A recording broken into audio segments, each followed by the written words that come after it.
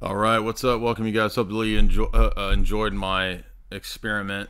That was an experiment in where's the window capture? There we go. Thank you. Hot coffee, hot piping coffee with a little TLT from Jamie. Time, love, and tenderness. When love puts you through the fire, when love puts you to the test, nothing heals a broken heart like time, love, and tenderness. Little TLT. Before there was Eat, Pray, Love, there was TLT. Your mom was rocking down to that momcore Michael Bolton stuff back in the day. Time, love, and tenderness. And now look how far we've come. MK Ultra mind-controlled synthesizer songs where I'm doing stock footage experiments. So yeah, so I thought it would be funny when I was listening to that song to tell a story with stock footage. So that's what I was trying to do. And yes, somebody said your video looks influenced by Gesaffelstein. Yes, it was. It was very similar to the Gesaffelstein video. So I was wondering if anybody would pick that up, that the weird zooming in and out. I think that provides a really I don't know, odd aesthetic. So yeah, so I was just playing around, just being silly. And yes, I included layers and levels of symbolism, so I think everybody can figure out that the girl is chosen to be part of an MK Ultra assassin ring, and she's roped in by the other girls, and then she is mind controlled, and she goes to an institute and then ends up at some weird country estate, and her psyche is split. Yeah, so that's really all there was to that video. But it's like wondering why I hadn't seen many techno videos with the idea of mind controlled assassins and this kind of stuff. So listening to that song, that's what I was seeing in my mind, was something like that. And then I thought, well, people make all these stock footage videos and they just kind of go into the void.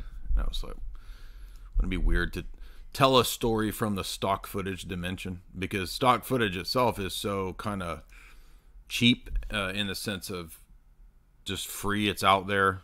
It's corporate, and it's kind of like, it doesn't have a story to it. It's like the most non-story footage.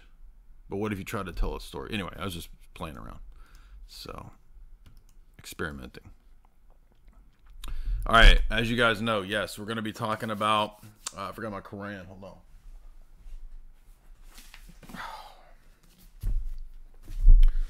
So I think, after not many years of debating Muslims, but after a few years, we've been doing this off and on for 3 or 4 years.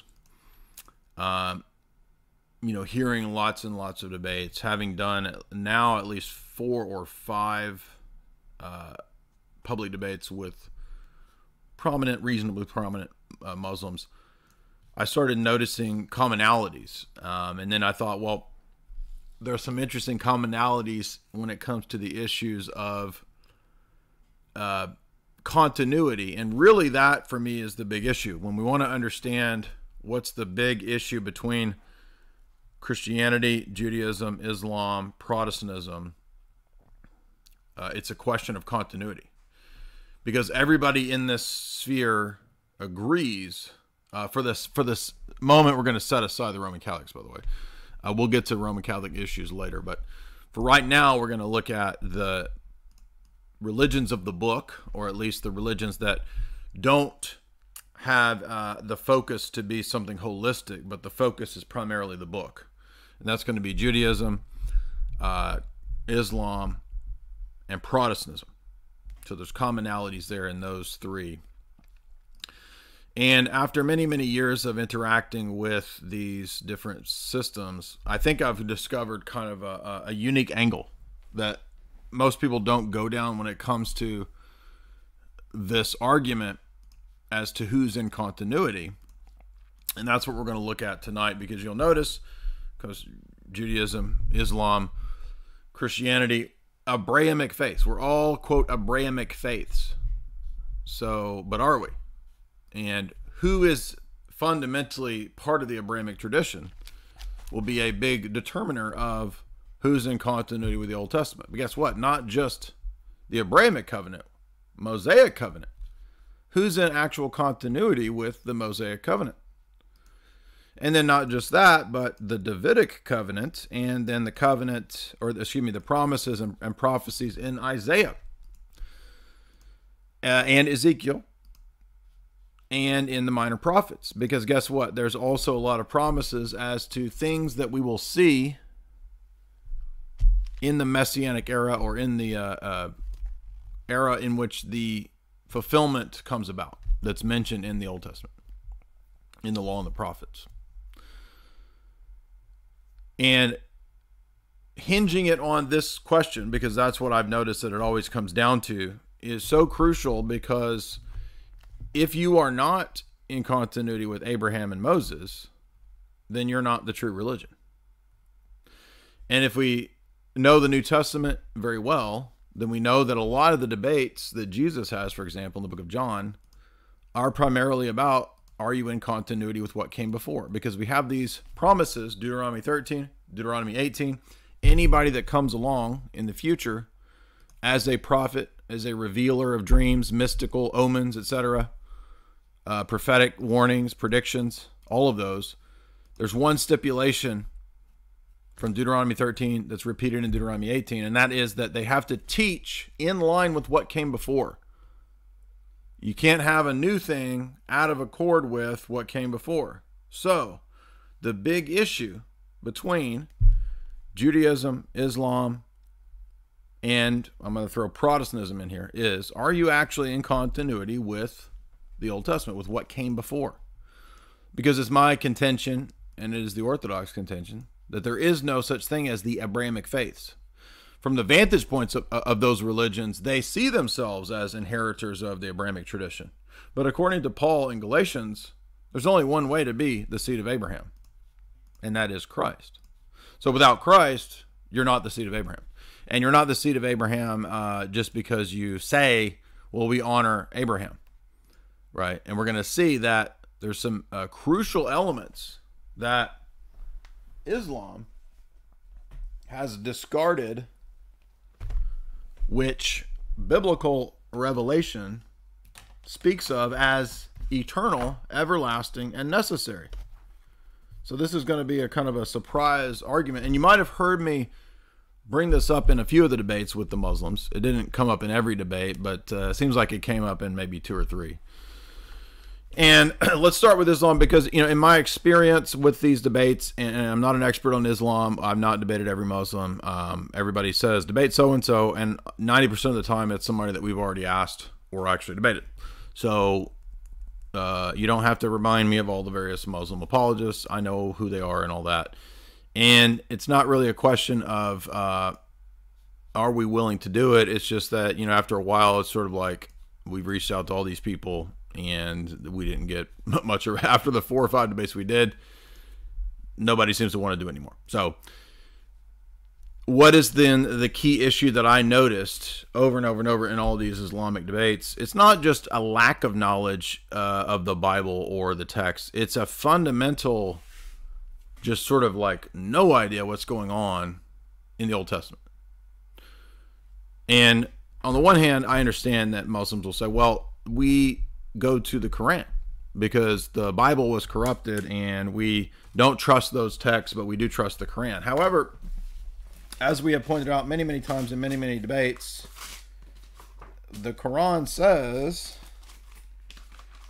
that it is not corrupt, that the biblical texts are not corrupted. For example,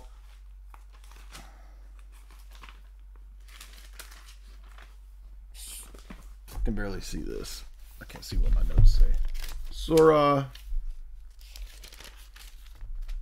3, I think it is. Surah 3. God, there is no God but He, the living God, the self-subsisting. He sent down the book in truth, confirming what was before. He sent down the truth, the Torah and the gospel.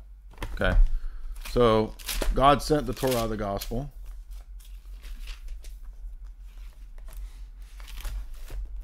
And then we have again in Surah 10, 37, the Quran could not be fabricated. Rather, it is a confirmation of all that came before, of what came before, an elaboration of the book in which there are no doubts from the Lord of the worlds. Talking about the Torah. Okay. Now, there's more. I think there's another one. There's another one. Let's see.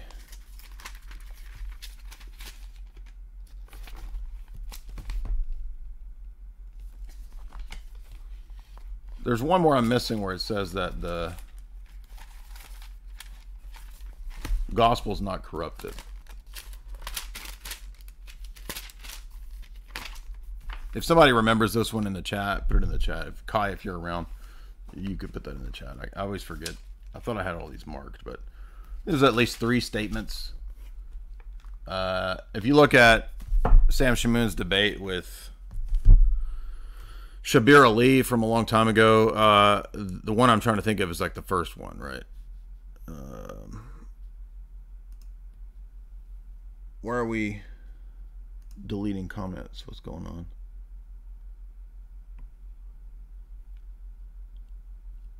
Is it Surah 547? Let's see if that's it. I might have missed marking one of them. I still can't see.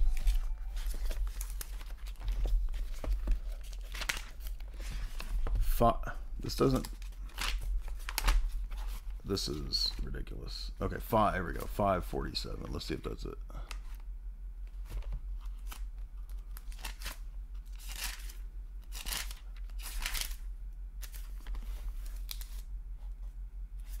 Oh yeah, I think this is it.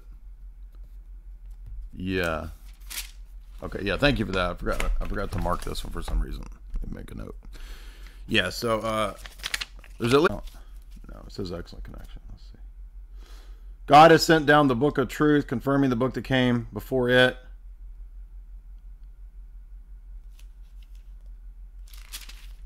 Yeah, so the original book,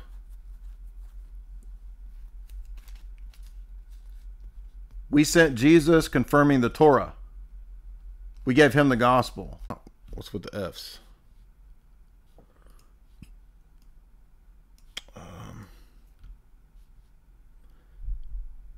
It doesn't show that it's cut out. Is it just buffering?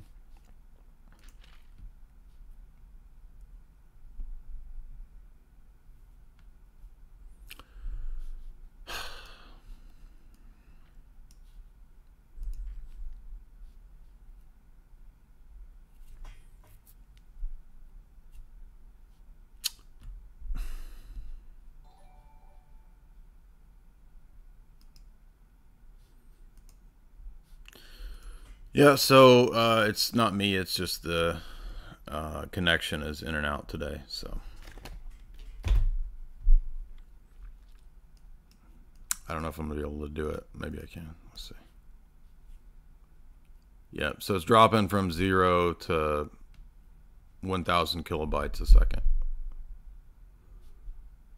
which is ridiculous because I pay the highest price for the highest upload speed, so... I mean, I paid excessive amounts for this stuff, and so it doesn't work.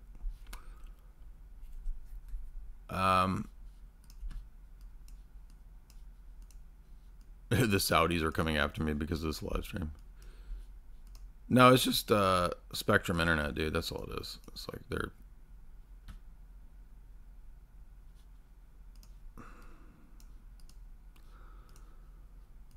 So I don't know if I'm going to be able to do it if it's going to do this. So I guess we could give it a second and see if it irons out a little bit.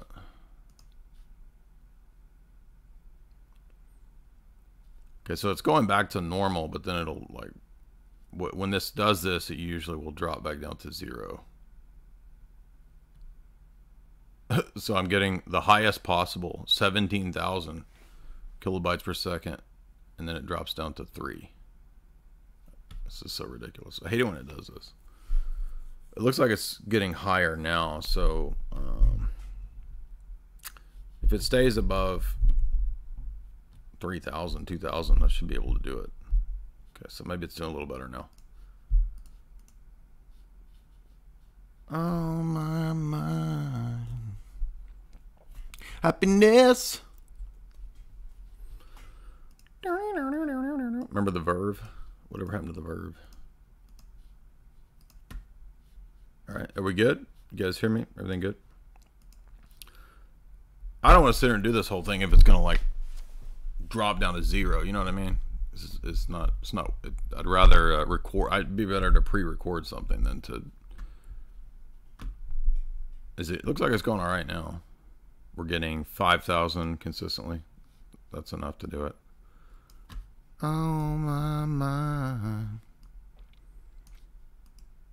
Okay, so we'll watch that and see. Continue forward as if we can do it. So remember, fundamental to the idea of the structure of the Bible from the Christian perspective. But if you guys hit like and share, please. Let's look at the notion of continuity. Okay, so continuity between the covenants is conceived of in terms of one after another building on one another, right? So in other words, the Noahic covenant builds on the Adamic covenant. And it's fundamental to, I think, biblical theology. I don't know what Islam's view of covenants is, but in terms of Christianity and Judaism, there's the conception that God relates to man through covenantal relationships. And these are covenants that are dual, they're binary, 2 parties, but God is the one who initiates the covenants, right? It's not usually a man initiating it and God being like, oh, okay. God initiates the covenant, right, with Adam, Noah, Abraham, Moses, David. And these covenants build on one another, and they have unique theological elements, angles, expansions, so expansion pack covenants, you could say, that go along with each covenant. So from the Orthodox Christian perspective, it is so clearly a line of continuity that it's very bizarre for us to conceive of the Islamic conception of a line of prophets, but where in all of this is the temple, its priesthood, its altar, its sacrifice, and its ministry, right? So for us, there's no way for us to make sense of or explain what Jesus is doing, what the New Testament is all about, without all of those elements that come out of the Mosaic covenant. Literally. I mean, it's just so fundamental to even the New Testament theology. Let's take, for example, the book of John, where it says Jesus is the Lamb of God. How could we conceive of this idea without Passover? It makes no sense, right? So the Exodus narrative, Passover, just in that line, behold the Lamb of God, that John the Baptist says, is contained this whole idea of the Passover. So it would make no sense to stress discontinuity or to toss out the Old Testament or to think that the Levitical priesthood, the altar of sacrifice, the ministry of the temple, which, by the way, the temple is not just this temporary thing where, okay, so there's a temple and then it just goes away at some point. Oh, we don't need that anymore, right? Babylonians come and they destroy the temple. Romans come and destroy the temple in 70 AD. Oh, we don't need that anymore, right? That was done away with. And I'm not meaning to be rude to people who are Muslims or whatever, but it's so fundamentally based around an ignorance of what's in the Old Testament that I can't conceive how people think that they could say they're in continuity with the prophets when a gigantic portion of the Old Testament, of the Torah, is about the Levitical ministry. It makes no sense at all. I mean, it's like they had no idea what was going on with the temple and this stuff. And if you're going to say that, oh, the Jews made up the temple and its ministry, that's crazy. Because this is a gigantic chunk. Almost the entirety of the book of Leviticus. So that's just made up? It's a corruption? By the way, the Quran, as we just saw, does not say that it's full of... imagine, say, if you think about Deuteronomy, Leviticus, and Numbers, okay, and Exodus, gigantic portions of this are Levitical law, rules, Mosaic, administration, temple, tabernacle ceremonies. Imagine thinking that that was a corruption of Pharisees or whoever. So in other words, what? 70% of the Torah? So basically we'll take Genesis, elements of the first few chapters of Exodus, and that's about it. So that's what, 25%? 30%? So 70% is what? Corrupted, made up stuff? And on top of that, how ridiculous when a gigantic portion of the Quran early on is all of these weird rules that are obviously very similar to the types of ceremonial rules that you would get in Leviticus.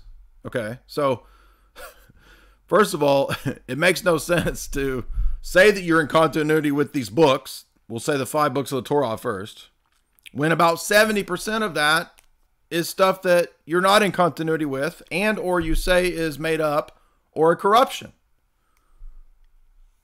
So let's say Torah, we'll say that first.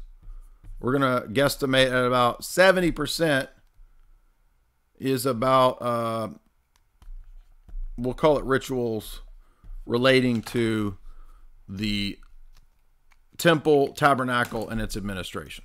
Okay, so let's start with that. So we got the Torah. We're going to say about 70% of that. Now, when we come to the other books, let's take the historical books of the Bible in the Old Testament. Let's say, Judges, 1st, 2nd Samuel, Kings. We'll say the Psalms as well. The historical books. Well, the Psalms are not historical books. Those are liturgical worship books. Let's say the historical books. Okay. Now, the Quran cites the historical books, not explicitly, extensively that I've read, but like it summarizes entire sections that come up in the historical text, right? Like David, going and fighting so-and-so, the ark doing this story here and there. Okay. But a big portion also of the historical books revolves around incidents relating to the worship of Israel, the ark. Okay. This is like huge portions of the 1 Samuel, right? Where does Samuel go? As a child, he is sent to learn in the temple. To learn what? To learn the administration, okay? Right? Okay, so the historical books. Now, it's true that Joshua and Judges, there's not a lot to do with temple and tabernacle yet, because this is prior to temple and tabernacle, because it has to be established in Jerusalem, and Judges and Joshua are about conquering the land, which they don't actually conquer the whole land yet in Joshua, right? There's still some cities left. And then in Judges, we know it's the time of the judges before the kings. So we aren't yet to the point where we've built, we have a movable tabernacle, but we don't have the temple yet. So we're going to say, let's see, the historical texts, let's say about,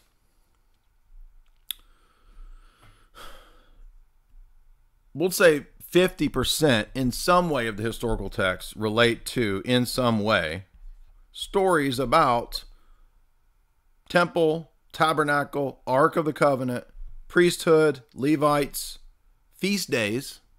Okay, we'll say about 50%. So the historical books, we got about 50%. Okay, because there's other stories that don't directly relate to that. But as I was rereading Samuel this last couple weeks, and I finished with 1 Samuel, I noticed, the stories of David's life, obviously a lot of them are parallel in Christ, right? And this is another thing that we're going to get to in a minute about typology. Typology is a crucial thing to this whole question of continuity. But, I mean, just think of the stories of David going and eating the showbread. The showbread relates to the temple. So you see what I'm getting at here, right? Not every story, but we're going to say about 50%, because when Saul kills the priests, that relates to the temple. Okay. So let's look at next is Psalms. All right. So Psalms, we've got David's liturgical worship. Where are the Psalms supposed to be sung? Where do you think this? Well, we know in Chronicles what this is all about. This is made for the temple. So this is the liturgical worship services of the temple. So in one way, all of the Psalms also relate to the temple, but not directly. Certainly not every single psalm is about the temple. Many of the psalms are about David's own life, his persecution. And we know the persecution of David is a type of the persecution of Christ. David often records his descent into Hades and his resurrection, vindication by God. Those are all also types of the life and ministry of Christ, death, burial, resurrection. So I think we could say, to be fair, I'd say 50 to 75% of the Psalms in some way relate to the temple or its worship service or its administrations. Next, let's move to the other section. Well, we could say the other wisdom texts. Some of the wisdom texts relate to the temple, but not that many, because they're not mainly about the worship of God. So here we're talking about Proverbs, Sirach, Wisdom of Solomon, right? These books, okay, some of these books, but not that many. We'll say maybe 20, 30% of the wisdom texts relate to the temple. So not a huge portion here, but we do want to include it because it is part of the Old Testament. All right, so let's get to next to the prophets, major and minor prophets. Now, if we think about this, it still is difficult to conceive of this being something disconnected from the temple and the tabernacle. And remember, we can't rely on this weird argument that the Jews corrupted all the texts and added references to temple and tabernacle. I mean, this makes no sense, right? So let's say, let's think of our major prophets. If we think about Isaiah, Isaiah has a lot of prophecies that relate to feast days. And in the messianic prophecies of Isaiah, he talks quite a bit about the messianic era. And those are quite often connected to Mount Zion, the temple, the law, and its administration and its worship. Now, one of the key texts that's going to be important for today's talk will be the latter chapters of Isaiah, where he predicts Gentile priests. Interesting. How could there be Gentile priests ministering to God's flock? Doesn't even seem possible. And yet we have that. So we have the prophecy in Jeremiah that the Ark of the Covenant will go away. Now, a Muslim might could take that and say, ha, you see, the Ark of the Covenant will go away. But we're also told that the Ark is everlasting in other texts. So how can the Ark of the Covenant go away and be everlasting? Interesting. Seems like a contradiction. Or there's another way to reconcile these texts, which I will argue obviously points to orthodoxy. So prophets, two classifications, as you guys probably know: major prophets, minor prophets. Minor prophets, smaller books, right? Hosea, Amos, Zechariah, Obadiah, Habakkuk, Nahum, etc. Minor prophets. Major prophets: Isaiah, Jeremiah, Ezekiel. Let's think about Ezekiel. Okay, Ezekiel's prophecies are, a lot of them early on are about the sins of Israel. Obviously, we talked a lot about the in Ezekiel 1 up to Ezekiel 10. We have the references to the Trinity all the time. We have the references to one like the Son of Man who rides the chariot. That is the Logos himself before pre-incarnate. But then when we get into middle Ezekiel chapters, those are about judgments on Babylon. And then when we get to the end, what do we have at the end? Interesting. We have predictions of a temple and elaborate references to its administration. So what are we going to say here? That 30, 40% of Ezekiel is I mean, if you looked at all the texts, right? What? Corrupted, made up? Because we have predictions, for example, in the dry bones chapters about the resurrecting of the land of Israel. Ooh, so you see that's right back to the temple and its administration. The latter chapters of Ezekiel deal with a new temple where we have seemingly impossible things. A door where the Messiah enters, and yet the door never opens. It stays shut, right? Ezekiel 44. These odd statements of the design and so forth. Statements where the nations are healed from the trees in this new Jerusalem. What is all this about if the Old Testament temple, priesthood, altar, sacrificed, administration, etc. doesn't matter, or God has forgotten this, or it was tangential? It doesn't. No. So we're going to look at some key texts. But I would say, to be fair, about, if we were to take the whole scope of Ezekiel, Jeremiah, what would we say here? I don't know. Maybe 40%, 30 to 40% in some way relate to the temple and its administration. So let's review here what we have from our Old Testament. And by the way, if we were to think about the minor prophets too, right? I mean, essentially the whole book of Zechariah, the whole book, almost every chapter, relates to describing the Messianic era with the imagery of temple, tabernacle, sacrificed, priesthood, incense, altar, etc. Now, don't forget the book of Revelation, because guess what? It's worded and uses all the same imagery of Ezekiel, Daniel, and Zechariah. You cannot understand the book of Revelations without understanding in depth Jeremiah, Daniel, Ezekiel, especially Zechariah. In fact, you could argue that Zechariah might be the book that's the most parallel to the book of Revelations in the Old Testament.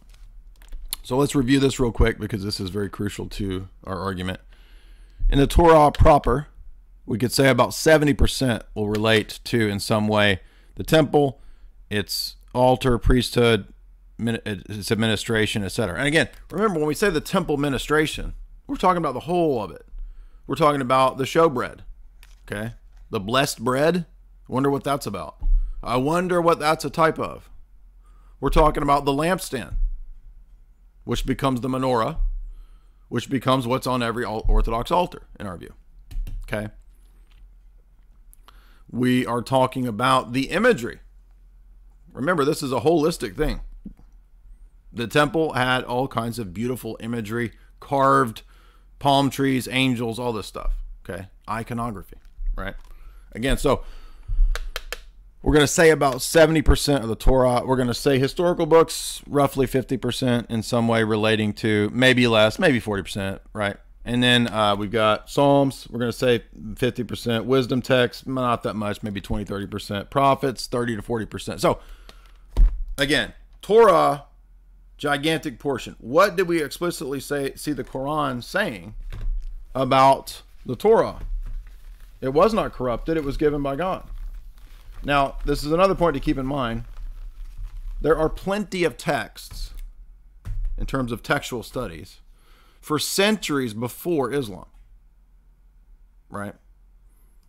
We don't have to go through medieval monks in the 1300s to get to what Bible church fathers are using, right? So we'll say 6th, 7th century rise of Islam. Don't you think that there are gigantic portions up here? See all this? All of this? These church fathers, these 2 rows of 40 volumes of church fathers, 38 volumes of church fathers. Okay, 95% of that is prior to Islam. So in other words, let's set aside the actual textual manuscripts. We could reconstruct the text of the Bible, probably all of it, or most of it, just from writings of the church fathers quoting the Bible prior to Islam. That's not the only source of the text. Okay, but church fathers recording things is one way that we go and validate text and compare text. There's also actual text, various manuscript traditions. I'm not arguing about inspiration or anything. That we're setting that aside for the moment. We're just looking at basic points about prior existing texts versus what Islam today now claims. Not what the Quran claims, but what does Islam now claim in their apologetics, right? Almost all of them run to Bart Ehrman and they run to all the liberal textual higher critics, which is against the Quran. Okay, if the corrupted text stuff was true, why was nobody saying this at that time? Why was the Quran saying the opposite of that? And again, it's not up in the air like we don't know. There are copies of the texts, New Testament, LXX, Septuagint, Masoretic. These are all prior to Islam. It's not like we don't know what the text said, right? Do you see that this is not a rocket science point? This is kind of a simple point here. So the corrupted text argument falls apart because Christianity and Judaism have texts older than Islam that are authentic, that can be verified. That's what I'm trying to say here. And so it should be really transparent that the very recent argument of a lot of Muslim apologists to claim that the Bible is a corrupted text is that a recent argument. It is not the argument of the Quran itself. And the text of the New Testament and the law are older than the Quran. Do we not understand this? And so it's missing the whole point when we talk about continuity with the text. The whole question between these religions is who's in continuity with the actual text. That's it. And today we're talking primarily, as we said, about Islam, Judaism, and Protestantism. And we're going to notice what I think is the strongest argument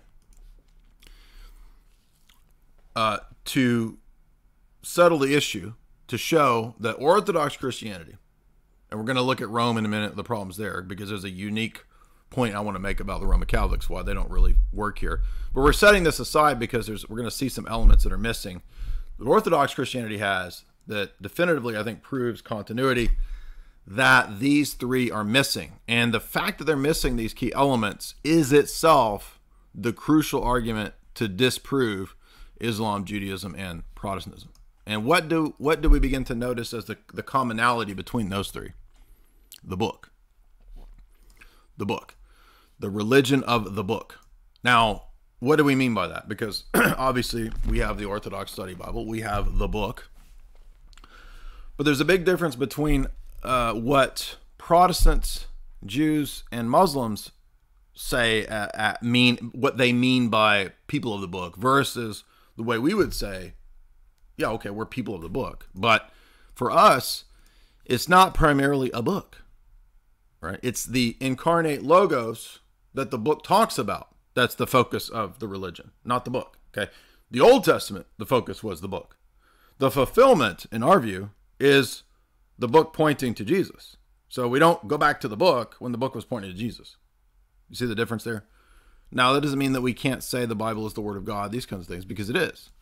Because the Bible is a revelation of the personal logos. Okay, it's not a perfectly inspired physical text. We don't believe that. Why is that? Because we don't possess any original text. Nobody has what Moses wrote.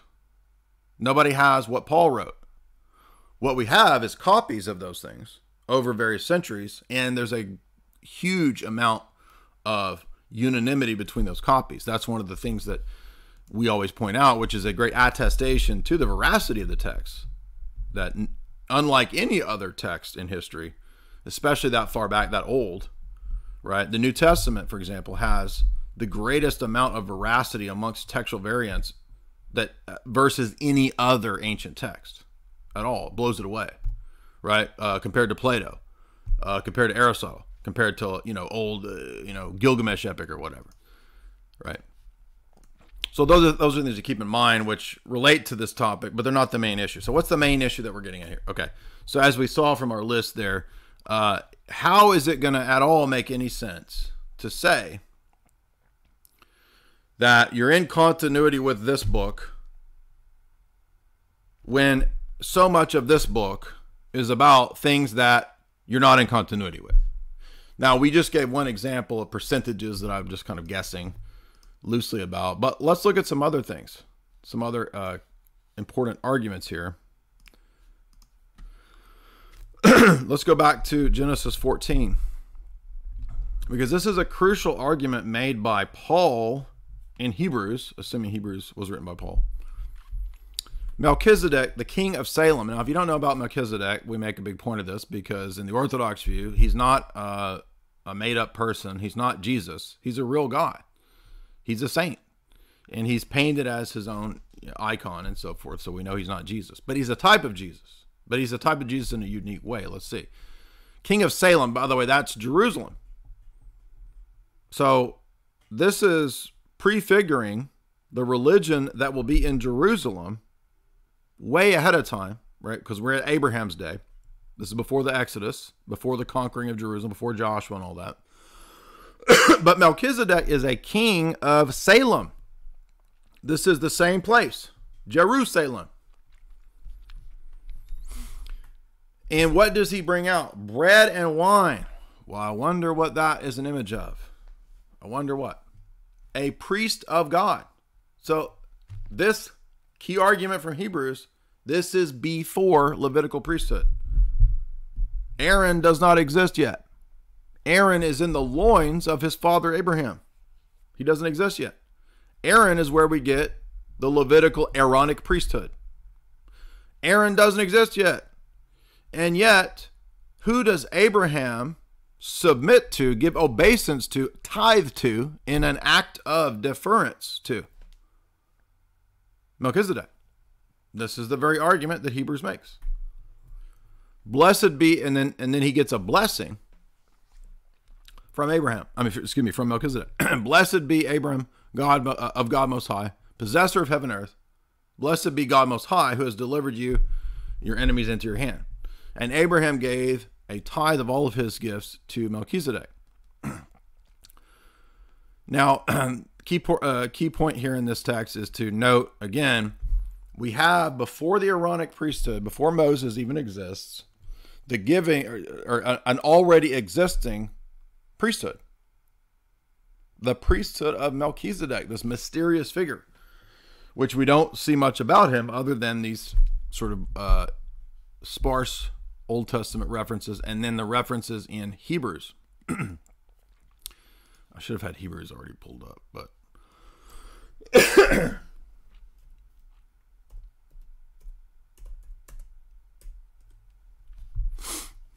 all right, so let's go to Hebrews 7, where this text is exegeted, this story is exegeted from the New Testament apostolic perspective, explaining its meaning.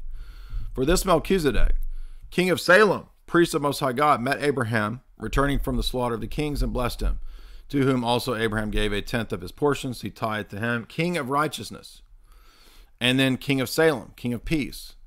Now, people get confused because it says without father, without mother, without genealogy. Doesn't mean he's an eternal person. It just means that the Old Testament doesn't list his genealogy, right? Throughout a lot of the Old Testament, we get genealogies because we want to know who descended from who. But the argument is being made that providentially there is no listed genealogy, not because it's some demigod, but because it was a type of Jesus, right? Having neither beginning of days nor end of life, but he is made like the Son of God, and he remains a priest continually. So Melchizedek is an actual historical person, and his priesthood is a type of Christ's priesthood. How do we know that Christ is a priest after the order of Melchizedek? Well, have you read the Psalms, right?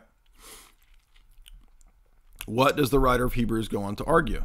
Now, let's just actually read this because my argument is actually in Hebrews 7. It's not my argument, but it's a fitting argument to refute Islam, Protestantism, and Judaism. Now, concerning how great this man Melchizedek was, to whom Abraham, the patriarch, gave a tenth of his spoils, indeed, those who are sons of Levi receive the priesthood. So now he's contrasting the priesthood of Melchizedek to the priesthood of Moses, the Mosaic covenant of Aaron, aka the Levitical priesthood. Those who are the sons of Levi, Levitical priesthood, receive this priesthood and have a commandment to receive tithes from the people according to the law, but that is from their brethren, though they have come from the loins of Abraham. But he whose genealogy is not derived from them, so in other words, Melchizedek is not a Levitical priest, but he's a divine priest. So how do we make sense of this? The argument of Hebrews is that it is a type, a foreshadowing of the Gentile priesthood that would be in Christ. The priests of the New Testament are priests after the order of Melchizedek. That's the point here. We are in the Protestants, by the way, we're going to see, I know every Protestant's going to say, we have the priesthood of all believers, friend. We have a priesthood, not a ministerial priesthood, friend, the priesthood of all believers. I know the Protestant view. We're going to get to that in a minute. Just hold your horses. Hold your horses, evangelical man. Now it says, now he whose genealogy is not derived from them, in other words, Melchizedek does not have any connection to the Aaronic priesthood, the Levitical priesthood, yet he receives a tithe from Abraham, the greater of the Melchizedek, or excuse me, the greater of the Aaronic priesthood, or the Aaronic lineage, right? Abraham is the father of those under the Mosaic covenant because they come from Abraham. Do you understand? You guys follow me so far? So the lesser, Abraham, is tithing to the greater, is the argument here. In other words, because the Levitical priests were in the loins of Abraham, the Levitical priests, in a way, were tithing to Melchizedek. The lesser tithes to the greater, not the other way around. So if the Levitical priests were in the loins of Abraham hundreds of years before Moses and Aaron were born, and Abraham tithed to the greater Melchizedek, then the order of Melchizedek is greater than the Levitical priesthood. Now, this doesn't mean that Levitical priesthood was evil, or that it was bad, or that it didn't relate to Jesus. Guess what? Blow your mind here. Both Melchizedek and the Levitical priesthood are types of Christ. They both point to Christ in different ways and in different senses and in different types. But the argument of the apologetics here in Hebrews is that the priesthood of Melchizedek is greater than the Aaronic priesthood. Doesn't mean the Aaronic priesthood was bad, but it had a certain point. It had a certain purpose for a certain time. That's the argument here.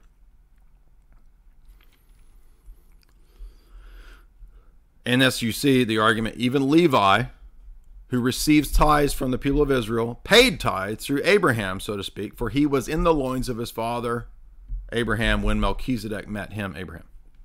The need for a new priesthood. Therefore, if perfection could come about through the Levitical priesthood, for under the Levitical priesthood the people received the Mosaic law, what further need was there for another priest who would rise according to the order of Melchizedek?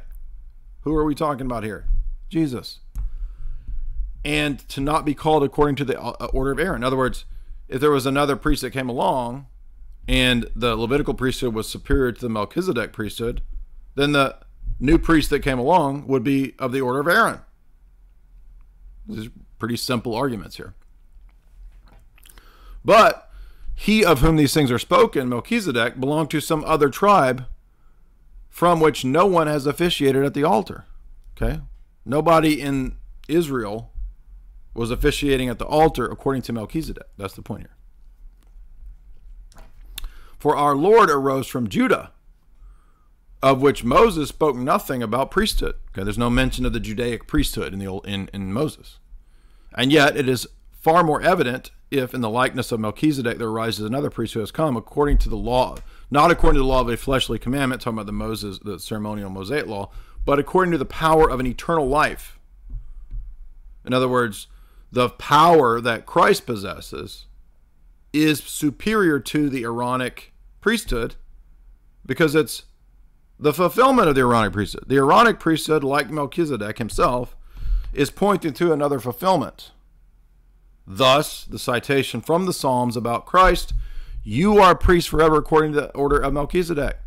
Who is that talking about? That's from the Psalms. David is not a priest according to the order of Melchizedek. Hello, Jews, Muslims, what is that psalm talking about? I wonder. Who could it be that is a priest after the order of Melchizedek? I mean, there's not that many options, right? I mean, how many people have even been thought of as a potential fulfillment of this?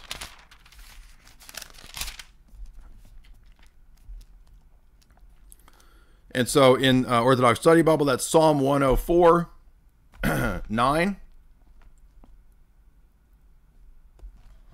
Or is it 1094? I get it mixed up. 1094, excuse me. The Lord has sworn and will not change. You are a priest forever according to the order of Melchizedek. So who do we think that psalm is talking about? Okay, nobody thinks that David was a priest. He's not. Okay, he's a king. And usually, most of the time, there's a couple examples where the threefold Old Testament office is, there's a person who occupies two, right? You might have somebody who's a prophet and a king, like David. You might have somebody who's a prophet and a priest, like Samuel. But there's not anybody in the Old Testament, typically speaking, who is prophet, priest, and king. Right? This threefold office. This, of course, is a big point that we make about Christ, because the Messiah, we would say, whenever the Messiah comes, due to all of the Old Testament Messianic prophecies, the Messiah must fulfill these three offices, right? Because there's so many prophecies, so many Messianic prophecies about what he will do, who he is, what his job is, what he will accomplish, etc., that all of those prophecies can be subdivided into his fulfillment of office of priest, prophet, and king. So, but again, crucial point here, when we read this Psalm 109, let's go to that.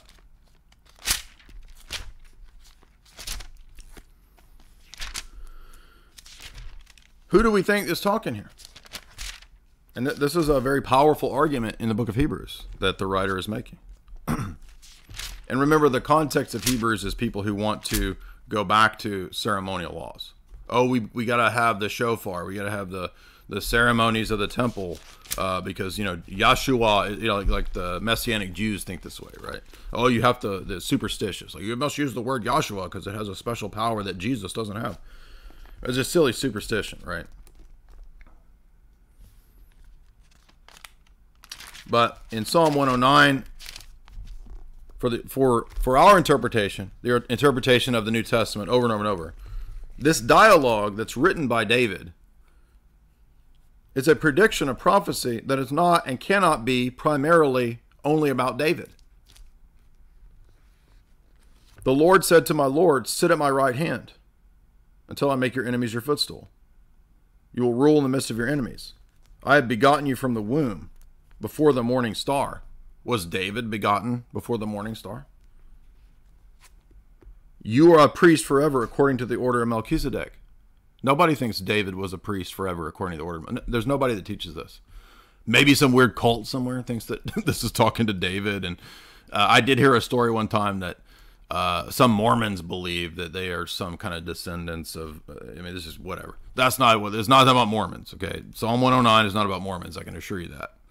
But literally, other than some weird Mormon interpretation, nobody thinks that David is a priest after the order of Melchizedek that I've ever heard of. Thus, this has typically been classed as a messianic prophecy. As far as I know, Jews still think that Psalm 109 or 110 in the Masoretic is a messianic prophecy. But as the writer of Hebrews is arguing, and other because this Psalm 110 is cited multiple times in the New Testament, right? And sit at my right hand until I make your enemies your footstool. The New Testament always interprets that of the ascension, Christ's ascension into heaven. That's when he sat at the right hand of the Father to rule and to begin his ministerial priesthood. So keep in mind, when Jesus ascended, Protestants, I don't know if you didn't catch this. Protestants, did you catch the fact that when Jesus ascended, Hebrews says he's also doing the temple administration in heaven, in the true temple. So there's still sacrifice being offered. The eternal sacrifice being offered. Do you understand this? It was when Jesus died on the cross, friends, he said it is finished. And when he said it is finished, there is no longer any need for sacrifice. It is finished, friends. The temple was cracked. The veil was rent. Right, I know. I've heard it a million times. I know what you think. Okay, you don't have to repeat to me that you think the veil being rent and it is finished means that there's no such thing as sacrifice anymore. Yet, wait a minute. Every Protestant cites the New Testament where it says, become living sacrifices. You are my offering, Paul says. Wait a minute. But so is it finished or is there still sacrifice? Why does Paul say, I in my own body am fulfilling what is lacking in the sacrifice of Christ? What? Yes, that's what Paul says. Now, Paul doesn't mean that there's inherently anything lacking. But what he means is that the mystical body of Christ, the church, will live out the life of Christ. If you know from our liturgical cycle, when you go to church, when you go to the Divine Liturgy, there's a church calendar. You are living out Christ's life every year. Likewise, the Christian is, we believe that we are living out the life of Christ in our lives, not just 1 year, but our whole life, right? Cycles of cycles. So, if Jesus is an eternal priest because he was forever the second person of the Godhead, it's an eternal oath and priesthood, the eternal covenant, it is called, then it is not finished in the way that you as a Protestant say. Do you see how this refutes you yourself? Wait a minute, it's finished, but what, he's an eternal priest. What do you mean it's finished? The Lord has sworn and will not relent. You are a priest until it is finished, or a priest forever?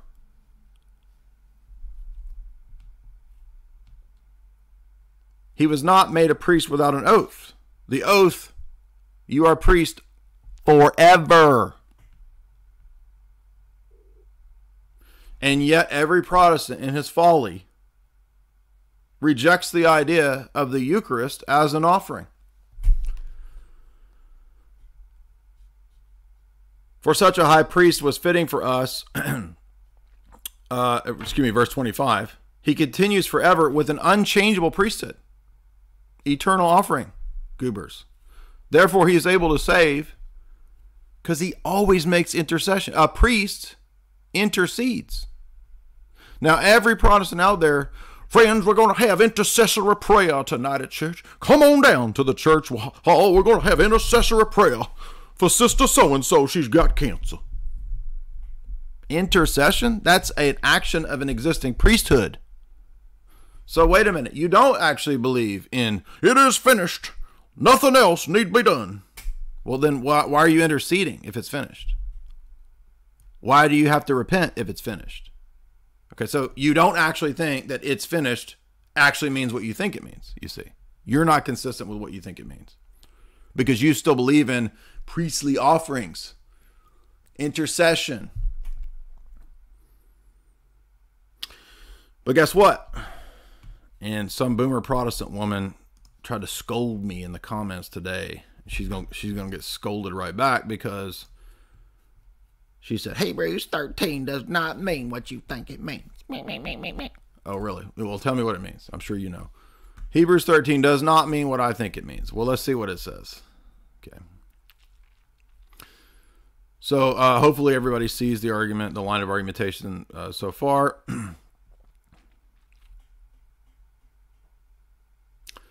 Then we have this important statement at the end of Hebrews 13 in the benediction.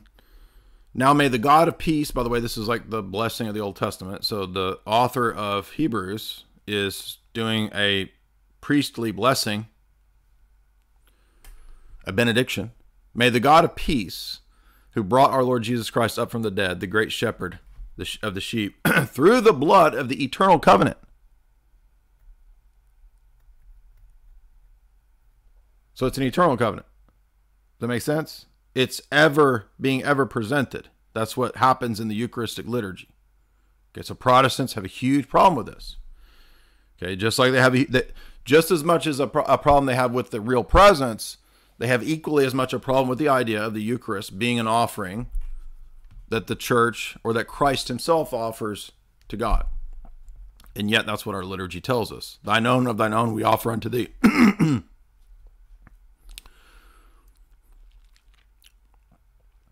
All right, so it's an everlasting eternal covenant, but let's go back. We have an altar from which those who serve in the tabernacle have no right to eat. So again, remember the purpose of Galatians, the purpose of Hebrews was to show the superiority of what Christ has brought and the inferiority, not because it was bad, but because what it was about has now come. In other words, the argument is that ceremonial laws, the temple, the tabernacle, the altar, the animal sacrifices, the rituals, the feasts, they're not bad. It wasn't given by an evil God. They were temporary. And their whole purpose was pointing to the reality that we have now. Doesn't mean it's all X'd out and done away with. That's another stupid Protestant idea. Jesus didn't say that it's all done away with. I have come to destroy and X out the Old Testament. And yet how many Protestants and evangelicals think this? Not all of them, but many of them. But notice, and it also applies to Islam, eternal priesthood forever, according to the word of Melchizedek. It's not made up and corrupted by Jews and Christians. We didn't make this up. It's in the text. We have an altar from which those who serve in the tabernacle, that is, the Jews that serve at the tabernacle, they don't have a right to eat at this altar because they're still under and believe the ceremonial Mosaic commands in the sense that they're not fulfilled in Christ. Because we still believe those commands have value and relevance, okay? We don't believe as Orthodox that all the ceremonies and all that is just dumb and useless, wiped away, and none of that means anything. God didn't care about that. It was just sort of this thing that happened, and then Jesus came and he's like love or whatever. Who's like this mean God or whatever, the Old Testament. Like he gave all these rules, and then Jesus came and he's like peace and love or whatever, right? No. That's idiot, low IQ, DMT bro stuff. That's not what we think. But notice the argument here. We in the church have an altar that we eat from. Now, this boomer woman in the comments, I'm not joking, and it was so dumb I just deleted the comment. I just blocked it.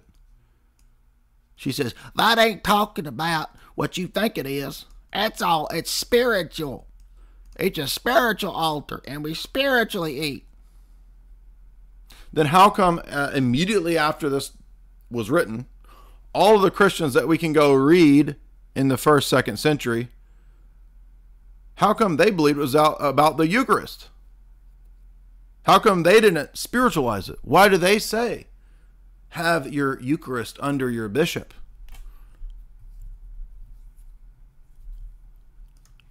Why do they teach that it is the real body and blood of Christ, the real body, blood, soul, and divinity of Christ, according to St. Cyril? They don't spiritualize it. No, you spiritualize it because the ethos of Protestantism is Gnostic.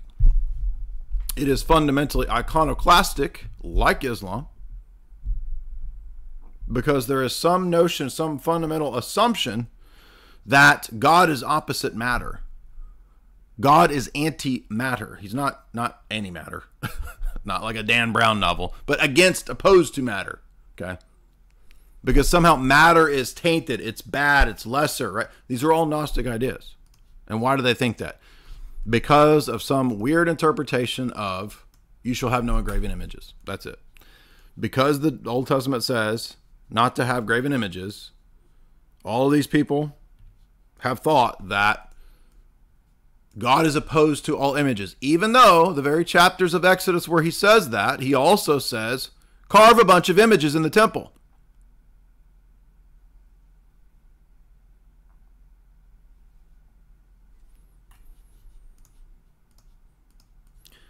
So I'm not trying to be mean to people.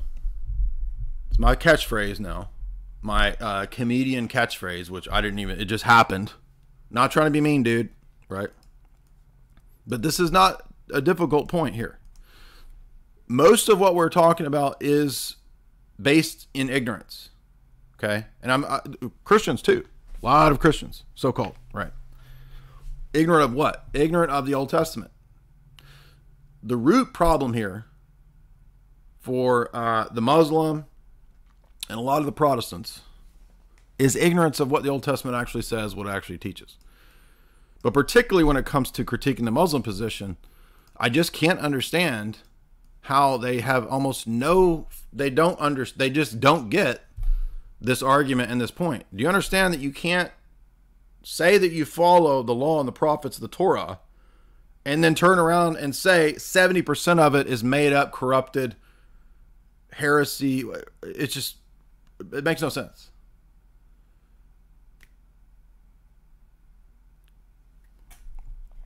Especially given the fact that the Quran says it is not corrupted.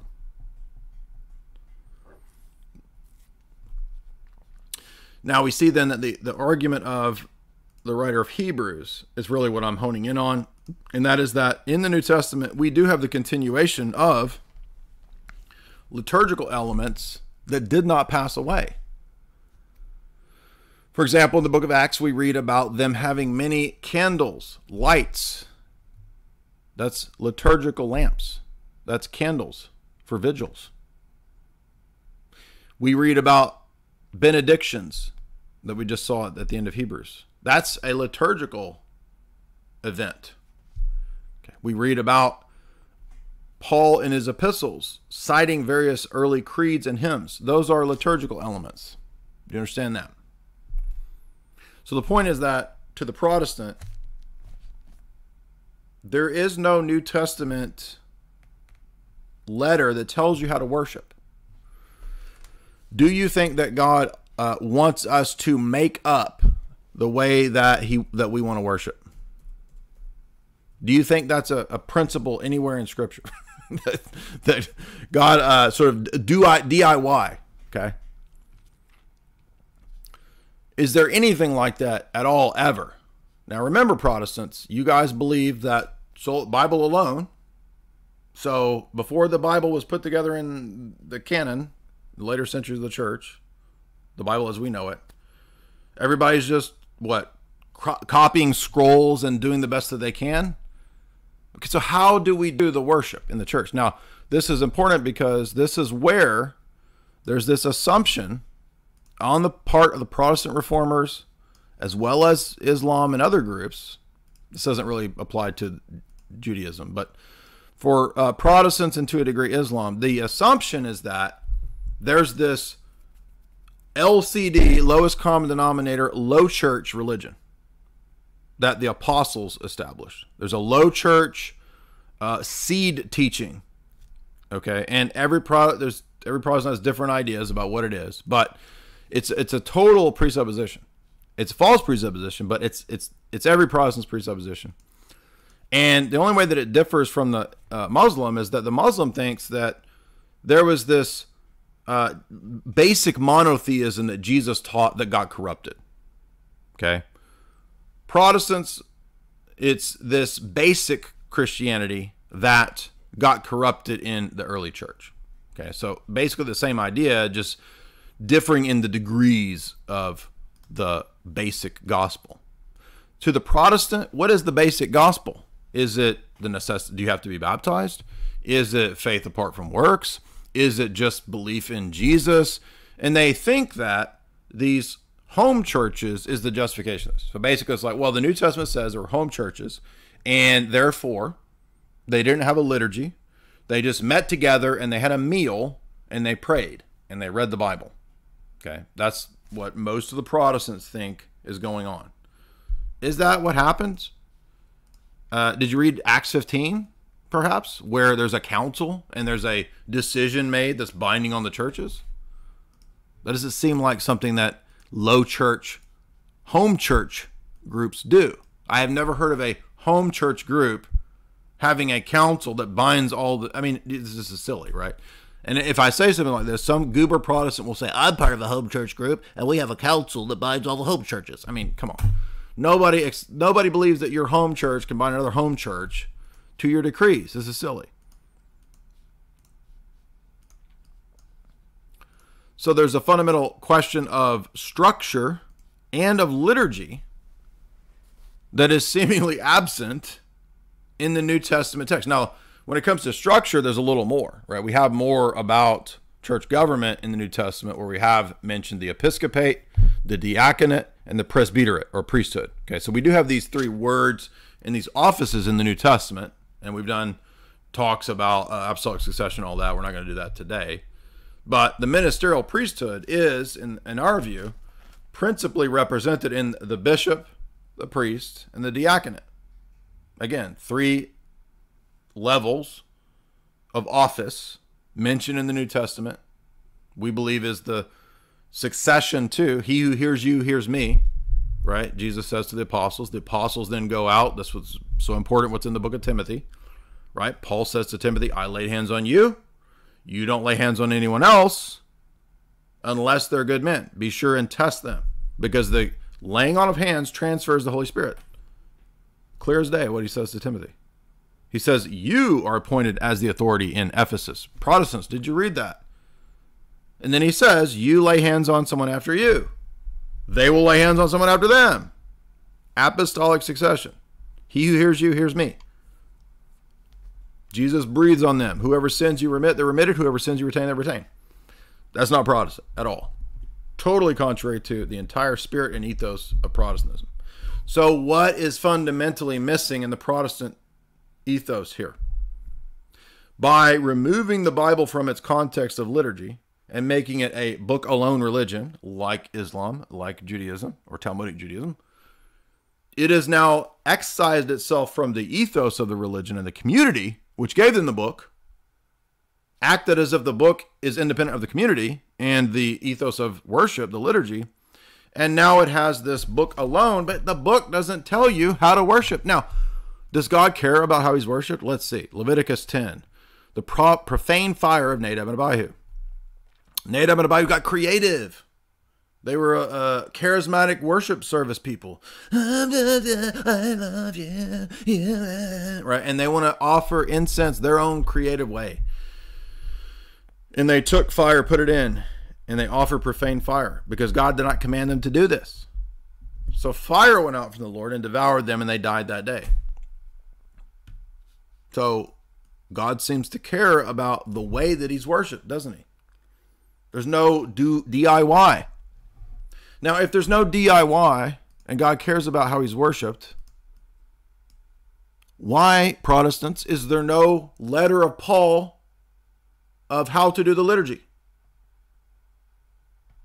Again, doesn't it matter? It seems to matter. Where is the list of do this first, do this second, do this way? It's not. There's letters like Corinthians that are critiquing the problems, but there's no liturgical service. Now let's take let's move over to an example of where this is a problem. Let's say, so in my past, I went from evangelical to Reformed. And one of the reasons that not the only, but one of the many reasons that I was interested in the Reformed Church was because they were the first that I ever heard in the Protestant world talking about this problem of worship. Hey, wait a minute. God doesn't just let us DIY. You can't just do whatever you want. There's a certain way to do it. God's not the author of confusion. So how do we worship? Well, the Reformed Protestant, the classic Reformed argument is we can't worship God in any way other than how he wants us to worship him. So how do we do that? Well, the only thing in the Bible... Okay, so this is not a goober Protestant thing for you to come in here and start yelling and get out of here, dude. Well, so in the Reformed view, the idea is, well, the only book that we have in the Bible about worship is the Psalms. And so there were Protestants who said, Reformed who said, you can only sing Psalms. Other Reformed split with them because in the New Testament we have statements about sing hymns and spiritual songs. So wait a minute, can we sing hymns, or are we only allowed to sing the Psalms?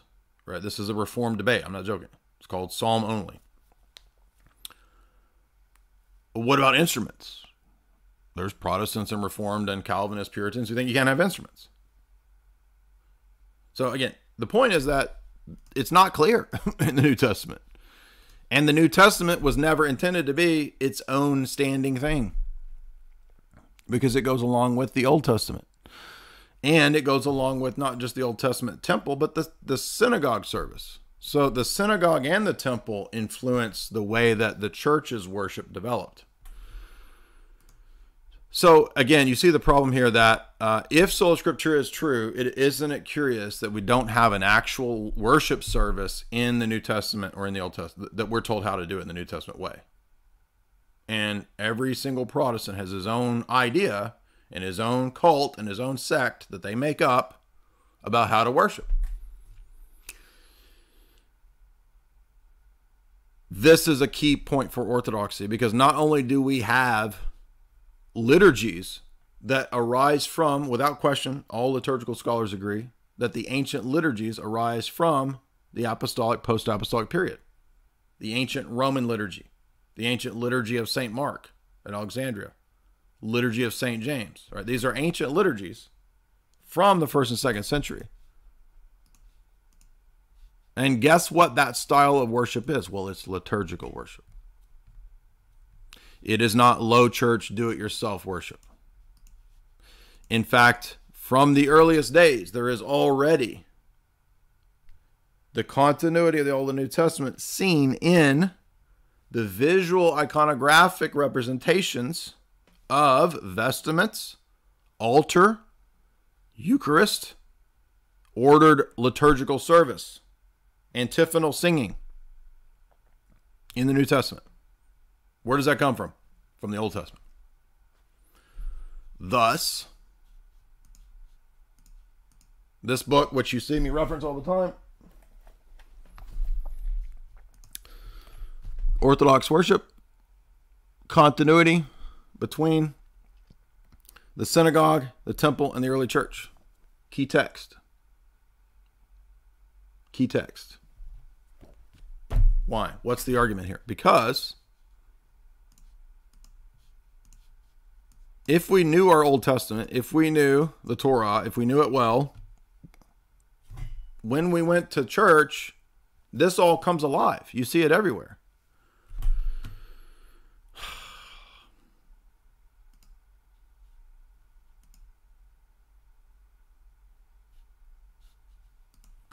By the way, guys, if you would hit like and share, also remind you that Jamie and I and Father Vladimir, we will be speaking at my event in Orlando. You can still get tickets for the Orlando event there, September 3rd. That is coming up pretty quick, but there's still tickets left, so you can still get tickets. And it's a little more because there's more speakers. Cotel, I think, might speak for a few minutes at the beginning. And then we got me doing my little jokey thing. And then we will have Jamie do her presentation, then Father Vladimir, and then me. And then we'll have open forum and book signing. So it's going to be a fun evening, 4 p.m. to 10 p.m. If you want to come out to the Orlando event, there is the link. So come meet us, come hang out.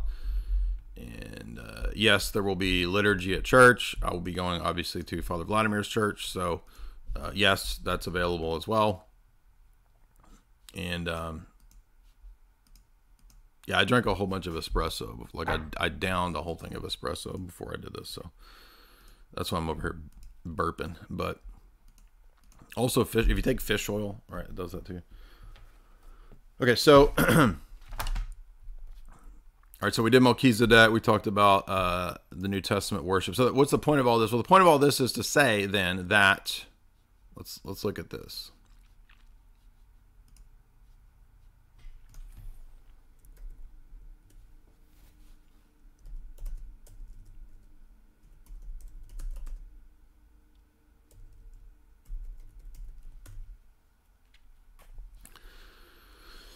Let's take a look at the temple here and its administrations to get an idea of, oh, we don't want to go to the Jehovah's Witness website. Forget that. Let's see. This might work. Maybe we get a good idea from this. Let's see if I can blow this up. Ugh, no. It's like every cult's got their... Why are we getting all the cult stuff? No, we don't want Jehovah's Witness. Oh, these Protestants always love this kind of stuff. They go crazy with this. The irony, of course, is that all this stuff is pointing to what the Orthodox Church has. But okay, so here's the temple. Hopefully you can kind of see that. Maybe I can make this bigger like this. Let's do it this way. All right. So let's start with this one. So you'll notice that out you have the altar for the burnt offering out here, right? And it's outside the temple. And Christ, of course, is crucified outside Jerusalem. So there's many ways in which the altar of burnt offering refers to what Christ does on the cross. If you remember the recent talk that Seraphim Hamilton and I did, he went into some interesting... it might not have been that one. It might have been a couple talks back with Seraphim, but he went into a lot of the elements of the Levitical burnt offering and the sweet-smelling sacrifice. Then, of course, we have the laver, and, of course, the priestly laver of washing. Obviously, that for us is about baptism, right? All of these things in the temple and tabernacle. You notice the Protestant exegesis typically says, oh, that's all just Jesus. And we agree it's about Jesus, but it's not just about Jesus. It's also about the New Testament sacraments that Jesus instituted. And one of those would be baptism. And so for us, baptism is not just a symbol. Because guess what? In the Old Testament, they were just symbols. Okay?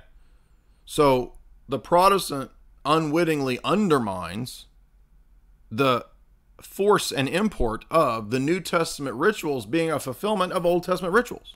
The Old Testament rituals don't just point to the person of Jesus, they also point to the sacraments that he instituted. And they don't just point to like symbol to symbol, it's symbol to fulfillment, symbol to reality. So every time a Protestant argues that baptism does the exact same thing as circumcision, he's undercutting. There's a parallel, but it's the fulfillment of circumcision. Remember, the religion was intended to go to the whole world. Not everybody in the world can be circumcised. Duh. Okay, but everybody in the world can be dunked in water, right? So the simplifying of the means, the matter of the sacrament, doesn't mean that it's a low church and it's just bread, water, and wine. It's simplified to be available to all, but it's a reality that is brought to all that the Old Testament symbolized. It is pointless to go from symbol to symbol. So the Old Testament washings and circumcision are symbols that point to the reality that baptism actually accomplishes. Otherwise, the movement makes no sense from symbol to symbol. How can the New Testament rituals be fulfillments if they don't do anything different than what the Old Testament did? That's just a symbol, friend. It's just a symbol, friend. Okay, but the Old Testament was all symbols. So what? Again, the Eucharist is not merely a symbol, because the animal sacrifices were symbols. The animal sacrifices point also to the Eucharist, which is not just a symbol, it is the flesh and blood of Christ. You must eat my flesh and drink my blood, and then you have eternal life in you, because it is the flesh and blood, St. Cyril says, of some random guy? No, of the God-man. The second person of the Godhead, the angel of the Lord. The angel of the Lord is not a creature. He's the second person of the eternal Son of God. That is the angel of the Lord. Same person. Identical. Same thing. In all these rituals, guess what? Jesus gave the rituals. Jesus wasn't created by God. His human nature, he created his own human nature. Okay? And this temple also symbolizes his created human nature. Do you see the inner gold and the outer stone? According to many of the church fathers, the inner gold, his divine nature, the outer stone, his human nature. And remember, symbols are polyvalent. They don't just stand for one thing. All the low IQ bad arguments, all the dumb heretics, they always think words only have one reference. They only mean one thing. Okay, well, the temple stands for a bunch of things. It is a type of Mary. Mary had God within her. She gave birth to God the Son. So Mary is a kind of temple. Paul calls, the New Testament writers call the church the temple. So the temple is a type of the church, meaning the people, but also meaning the entire collective universal body of Christ. All of the people who are in Christ is also the temple. Right? When we go inside this temple, let's see if we can find these pictures. Not very good. This one might be a little better. I can barely see that.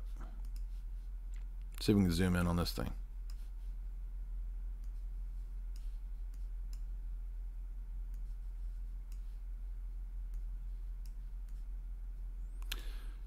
Okay, let's see if I can barely see that myself, so let's see.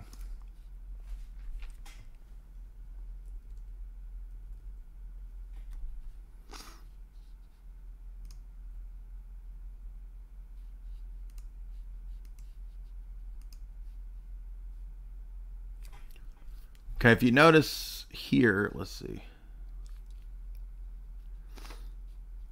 So when we come into the temple, you can barely see it, but there's supposed to be the table of showbread, or the manna. And the table of showbread was a reminder of the provision of God in the wilderness. Okay, how does Jesus exegete the manna in John 6? Well, he says it's the Eucharist, right? So notice then you have the altar, outside, the laver of washing before you enter in. When you enter into the temple, then you're in the holy place, right? So the outer portico, we're going to go through different meanings of this in a second here, but outside is for the nations, right? Only Jews could enter into the holy place, and then only the high priest could enter into that inner holy of holies there. And we're going to see what that symbolizes in a minute. But so we notice the implements inside the temple. We have carved images all over the walls. Notice the walls have, I can barely see what it is in this picture, but it looks like, angels and stuff, right? So like cherubim, seraphim, right? Images, So clearly, the Ten Commandments are not forbidding all images, because there's images in the temple. And not just that, the ark is an image, and it's got images of seraphim on top of it. So we have the table of showbread, and the showbread, as we said, was the bread of the presence, the bread that reminded them of God's provision in the wilderness, the manna. And then that, obviously, for us, would point to the Eucharist as well. And then we have the altar of incense. The church has retained incense because in the book of Revelations, if you read chapters 4, 5, and 6, you'll see that from our vantage point, John is looking into heaven and seeing a temple worship service. He's not just seeing random, in-coat, disorganized visions. He's seeing a worship service. And in our view, when he says at the beginning of the book, I was in the Spirit on the Lord's day, John is saying, I was worshiping on Sunday. In other words, I was at the divine liturgy on Sunday, right? And he might have been, alone in the Isle of Patmos, but he could still have a worship service because he's an apostle, right? And what's he see? He sees into heaven and sees a heavenly liturgy. He sees people wearing vestments. He sees incense. In other words, he sees the saints in heaven that were martyred, offering as incense the prayers of the saints on earth. So every day some Protestant says to me, why do you believe in the prayers, the praying to saints? Well, we don't pray to the saint as if it was a god. Okay, we are asking the saints to intercede for us because they are in heaven involved in a heavenly worship service, right? Everybody follow that? If you don't, we can go to the text in a minute if you guys aren't familiar with it. But for now, let's just set that aside. We'll look at the apocalypse in a minute. But so we see this here, and then the incense, and there's also the lampstands. Who does John say is the lampstands represent angels. They represent the 7 spirits of God, which Isaiah talks about, which are divine energies, according to Isaiah. What is Isaiah 11? And then it represents the 7 churches of Asia Minor in his letter. And it represents the bishops of the churches, the angels of the churches. Okay? So in our view, it stands for all those things. But the lampstand is primarily an image of the church, but it's also an image of the tree of life. It's also an image of the cross. It's also an image of the universe. And I covered that in my video I just did the other day about the symbolism of the tree of life. Okay, everybody remember that? Well, so those are all things clearly in our view that point to the New Testament. They point to the work of Christ. But one key point where we depart from the Protestants is that the Protestant thinks that there's some sort of like denigrating aspect to any of this carrying over into the worship. So it has to be like this mental thing. Oh yeah, sure, all of that stuff points to Jesus and his work, but friends, Jesus said it is finished. There's no longer need for a temple. There's no longer need for sacrifice. There's no longer, and yet he turns around and says, we must give ourselves as sacrifice. We must give ourselves to be a living temple.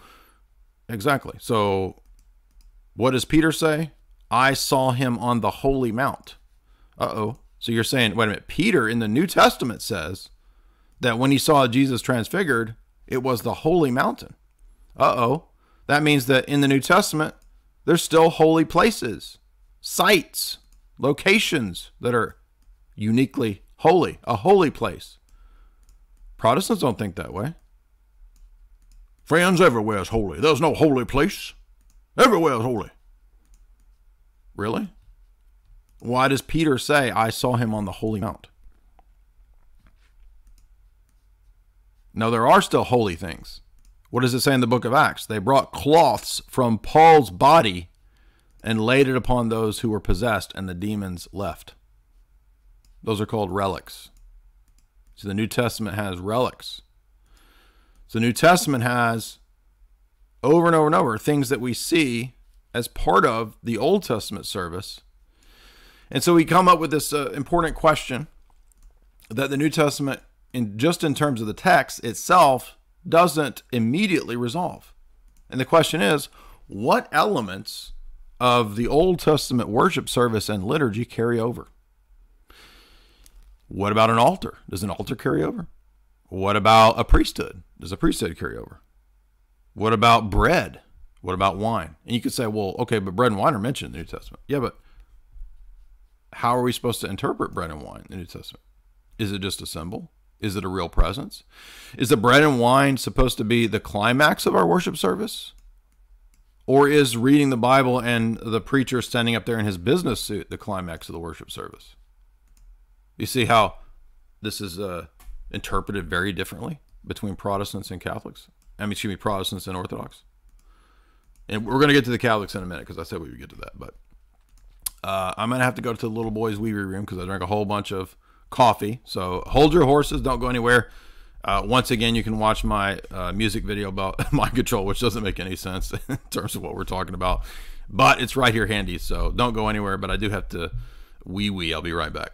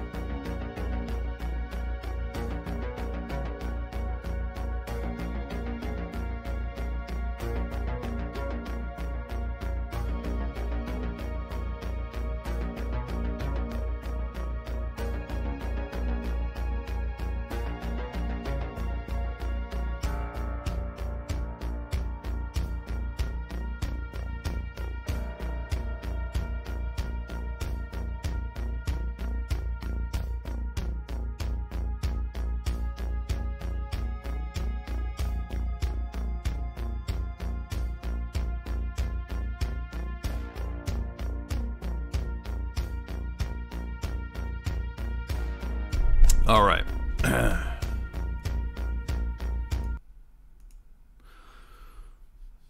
Back to the temple. So we have here in the Holy of Holies, as hopefully most of you guys know, the holiest of objects, the Ark of the Covenant. And of course, the Ark of the Covenant had the pot of manna, another reminder of the manna in the wilderness. It had Aaron's rod, a tree that blossomed miraculously, the tree of the cross, the tree of life. Again, the tree imagery, I just covered this. But inside the ark was the 10 Commandments, right? The tablet word of God, the pot of manna, again, the miraculous bread, the reminder of Exodus, and Aaron's rod that blossomed. All of those for us point to Christ. Christ is the tree that blossoms, the tree of life. Christ is the manna, according to John 6. And Christ is also the Ark of the New Covenant, because he is Emmanuel, God with us. The Ark was the presence and power of God with the Israelites, right? And that for us is a type or a foreshadowing of the incarnation. It's also a foreshadowing and a type of the Virgin Mary. Mary, the Theotokos, obviously is the Ark, who had within her the Son of God. She was the presence of God amongst the people by being the mother of God, right? And acquiescing to in the Annunciation when Gabriel visits her, yes, let it be done according to me, according to thy word. So another element, though, that's often missed, that the book of Hebrews makes a big deal about, is the yearly feasts of the Jews, particularly the Day of Atonement, because on the Day of Atonement, as you guys know, the way it worked for the Jews was that the priest, hopefully you guys know this, the high priest, right, is the only one who could enter into the inner sanctum. So the inner sanctum is that little door, or the little inner thing, right? So only believing Gentiles could be outside the temple. That's the portico of the nations, you could say. The inner place, only Jews could walk into the temple. And then only the high priest could go into the Holy of Holies, and that only once a year. And he, by the way, if he messed up, might die, right? So they would attach a rope to him. He had little bells on the bottom of his vestments so that they could listen and make sure he's still jingling. And if there was no jingling, we might have to pull him out, because nobody can go in there. And also, you couldn't, only Levites could touch the ark, right? So there's these strictures put upon who can do what. Again, gigantic portions of the Old Testament deal with this. So then the Ark of the Covenant, as we said, was also called the mercy seat, right? This is the meeting place of God with men. Again, Jesus incarnate is the meeting place of God amongst men. He's Jacob's ladder, right? All of these Old Testament images are pointing to Christ. But what we're talking about here is the Day of Atonement, and the idea that on the Day of Atonement, the high priest, as you can see here, would take the blood of the sacrifice. He would walk into the inner sanctum and then into the Holy of Holies, and he would sprinkle the mercy seat with the blood of the sacrifice to, quote, provide atonement for the people. Now, even the Old Testament tells us that the blood of goats and bulls doesn't placate God. The blood of goats and bulls doesn't actually achieve forgiveness of sins. So what was the point of all this? Is it just made up? Is it just pagan stuff? No. If we read the book of Hebrews, we know very clearly what the point is. The point of this was to explain what the Messiah would do throughout his whole life and ministry.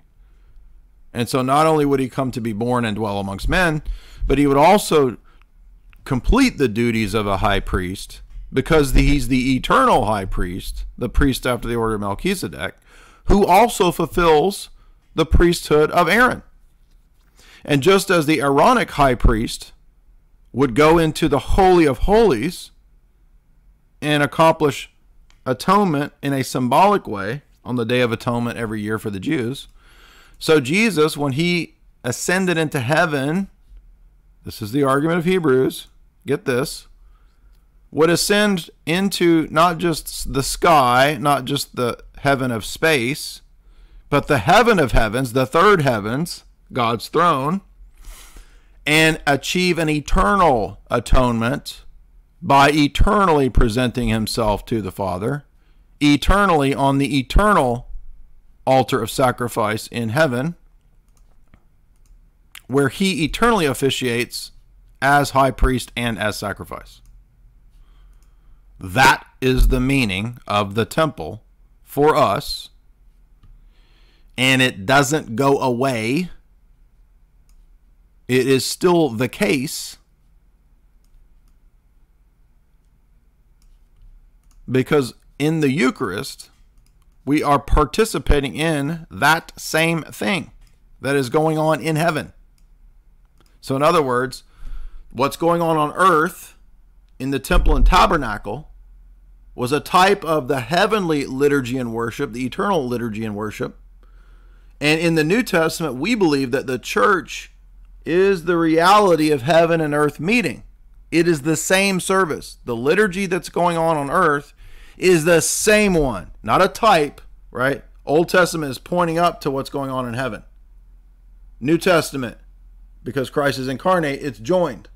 So the liturgy on earth is the liturgy in heaven. That's the Orthodox view.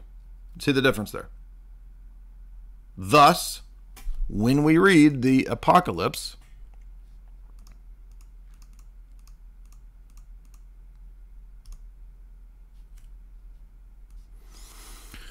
let's go over here to the Apocalypse and we'll see what I'm talking about. We'll start, in 5. Or maybe we should start in 4. Because if we notice, as John is moving through his descriptors in 4, 5, and 6, he's describing what he sees. These ads are so annoying. In heaven. I was in the Spirit, behold, I looked a throne in heaven. One who sat on the throne, obviously we know it's from the rest of the epistle that this is Jesus. And remember in Revelation 1, John describes Jesus, when he appears to him, exactly the same way as Ezekiel describes one like the Son of Man, the glory of God that he met.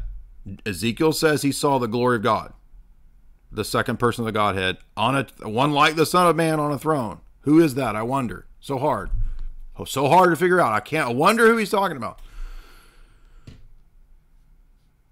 And he who sat on the throne was like, again, the descriptors of from Exodus, the jasper, the sardius, etc. Emeralds, all of the rubies and whatnot description. And then he sees the elders in heaven, the saints that have gone on. They have crowns of gold, okay, halos, uncreated light. We see the throne, lightning proceeding, thundering, voices, 7 lamps. Okay, this is a liturgy. The lamps, the 7 lamps before the throne, this is the lamps that we saw in the temple that we just looked at. In other words, the temple on earth is a symbol, a little miniature, a little model of what was in heaven. Because remember, Paul says that Moses received the pattern of worship based on what was in heaven. The whole argument of the New Testament and of the Orthodox Church is that the reality of the worship, that the Old Testament temple was a type, has come in Jesus, in the New Testament, in the church. It's the same thing as what's in heaven. Do you see that's the argument? So, Muslims, where is any of this? Where is any of this in your theology? We'll get to the points again about the altar and the throne. But look, so in heaven, what does John see? Well, he sees lamps. He sees a throne. He sees elders. And let's move to 5. So are you noticing that he's seeing liturgical things? This is stuff from the temple, guys. Temple stuff, Levitical stuff. Do you not know this? Okay. Then he sees the Lamb, one on the throne, opening up 7 seals. We know these are the seal judgments. Who is it on the throne? It is the Lion of the tribe of Judah. It's Jesus. Okay, everybody knows this, hopefully.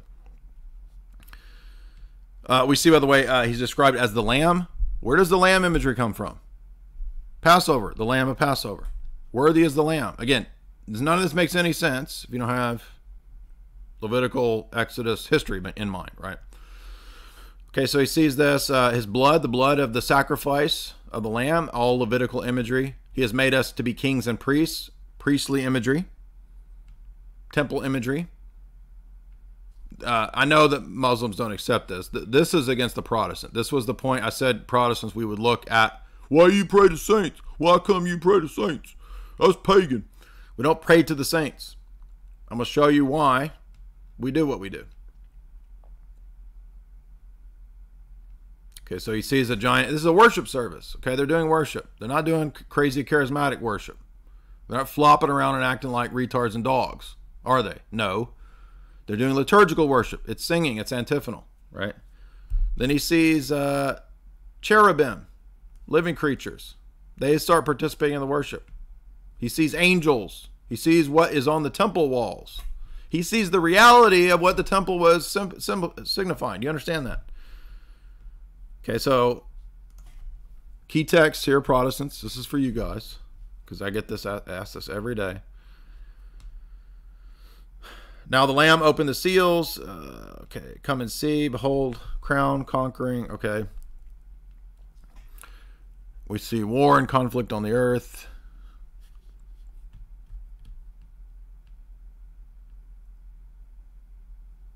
Martyrs.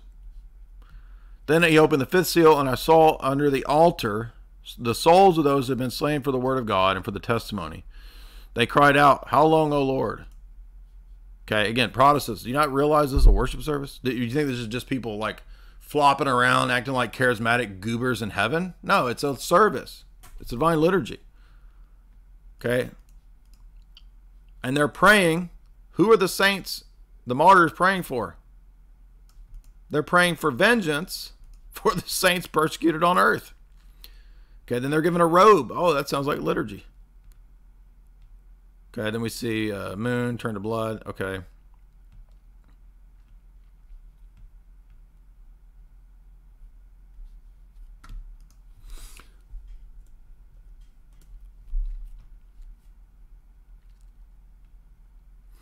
Okay, then we have the sealing.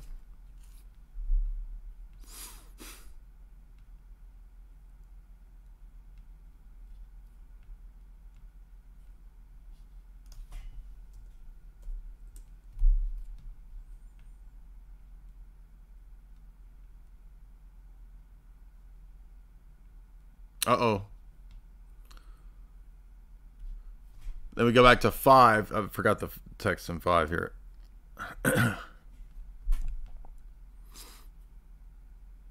Now, when he had taken the scroll, the living creatures and the elders fell down before the Lamb, each of them having a harp with golden bowls of incense. So the saints are in heaven offering bowls of incense, which are what? The prayers of the saints. So the saints in heaven, the martyrs that have gone on, are offering as incense in heaven prayers of the saints on earth, as we just saw in the other chapter. This is why we believe that the entire church on earth and in heaven is part of the same worship service. So in other words, it's like me saying, hey, psst, St. Athanasius, psst, pray for me, because he's there in the service. That's it. That's what all you people divided over, all you Protestants are mad about. You think it's pagan. No, it's not pagan. It's right there. It's the same liturgical worship service. And David, by the way, in the Psalms, speaks to the angels in the liturgy, in the worship service. So if you understand the context, all this makes perfect sense. Nothing to do with paganism. Nothing to do with contacting the dead is a sorcerer. That's what they always think. Okay, it's none of that. So, what's the conclusion here? Let me show you this. All right, let's just do it this way.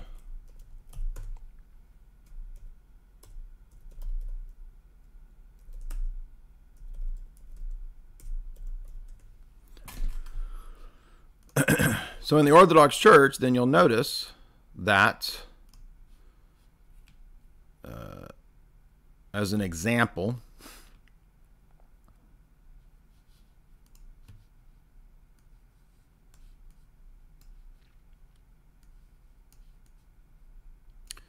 here, so for us then, here are some of the elements that we believe do carry over. Not arbitrarily, but according to ancient patristic tradition from the earliest times. You will find the church worshiping in a Eucharistic, sacrificial altar way. And I can barely see this. I wish I could make this bigger. But you'll notice that you see we have similar things to what existed in the temple. And in fact, you'll notice the structure and look of every Orthodox church is actually very similar to both the synagogue and the temple. And that's on purpose.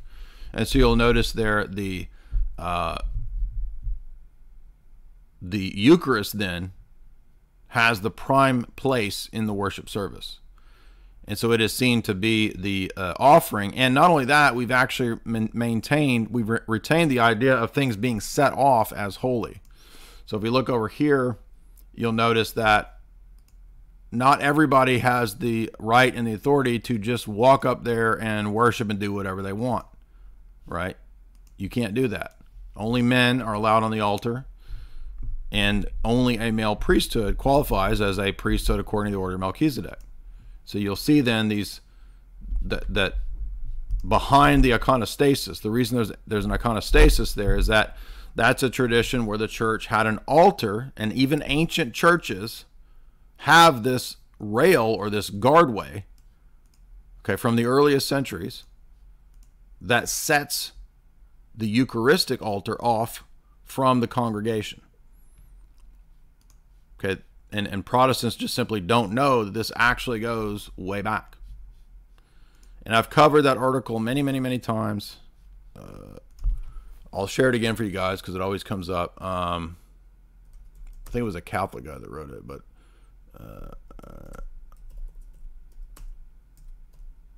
it's about how the early home churches, we can look at archaeology, show that they were liturgical. So this is, no, I don't want to promote Tim Staples talking about it. It's on Ortho Christian somewhere.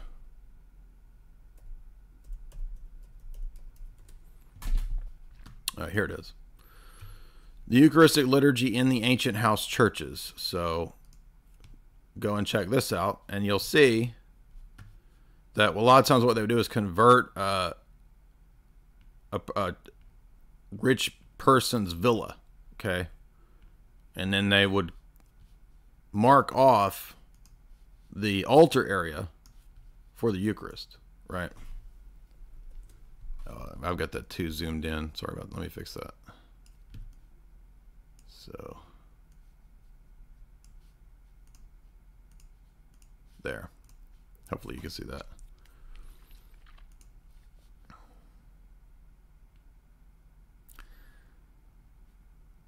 So I can barely see that.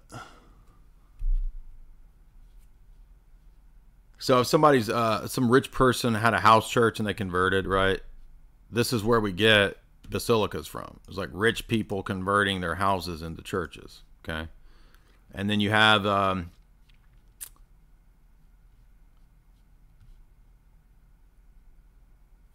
there's another picture that's actually better than this one if I can find it.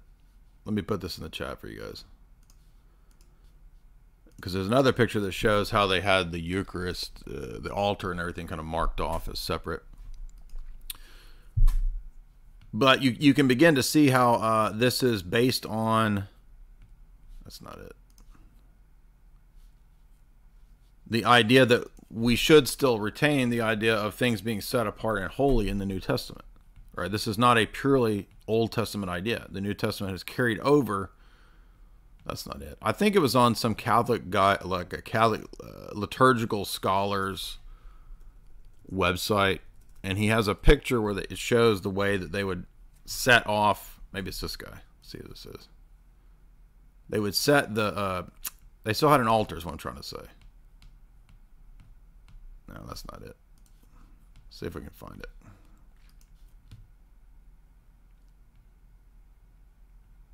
No, that's not it. I don't know. I can't find it, but somebody can find it.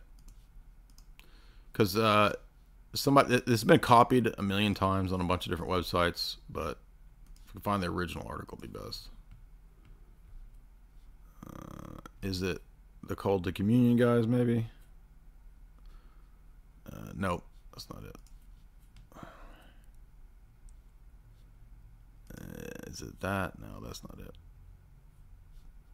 It's like a Catholic website talking about, it's some Catholic liturgy guy. Like it might have even been a Catholic bishop. I don't remember. Does anybody know the article I'm talking about? Does anybody find it? No, that's not it. Anyway, I don't know. I can't find it, but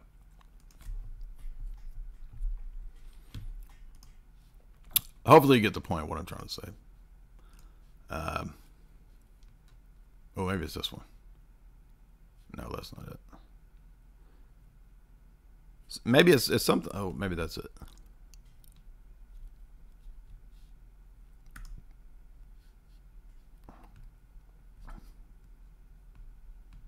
No, that's not it.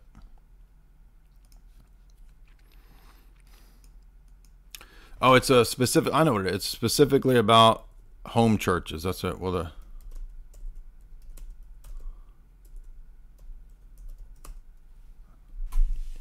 yes, I think this is it. This is it. Yeah, this is it. Okay, so here's the original. That's probably the same one, though.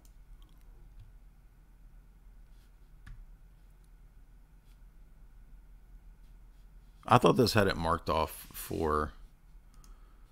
I've seen another illustration where the altar would be in the early church. I wish I could find that one. I don't remember where it is, but anyway.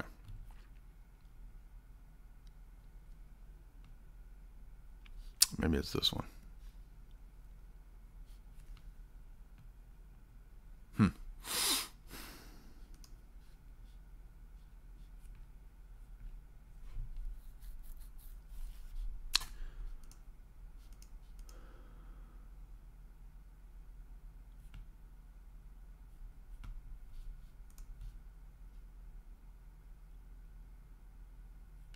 Oh, maybe it's this one.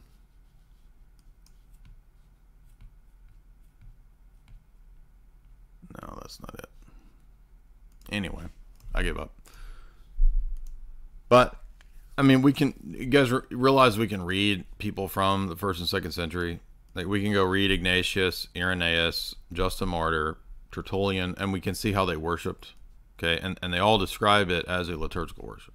Okay, so, like, this shouldn't be that controversial. I wish I could find that one thing where they had it. You could see in the house churches how they had it divided where the altar was.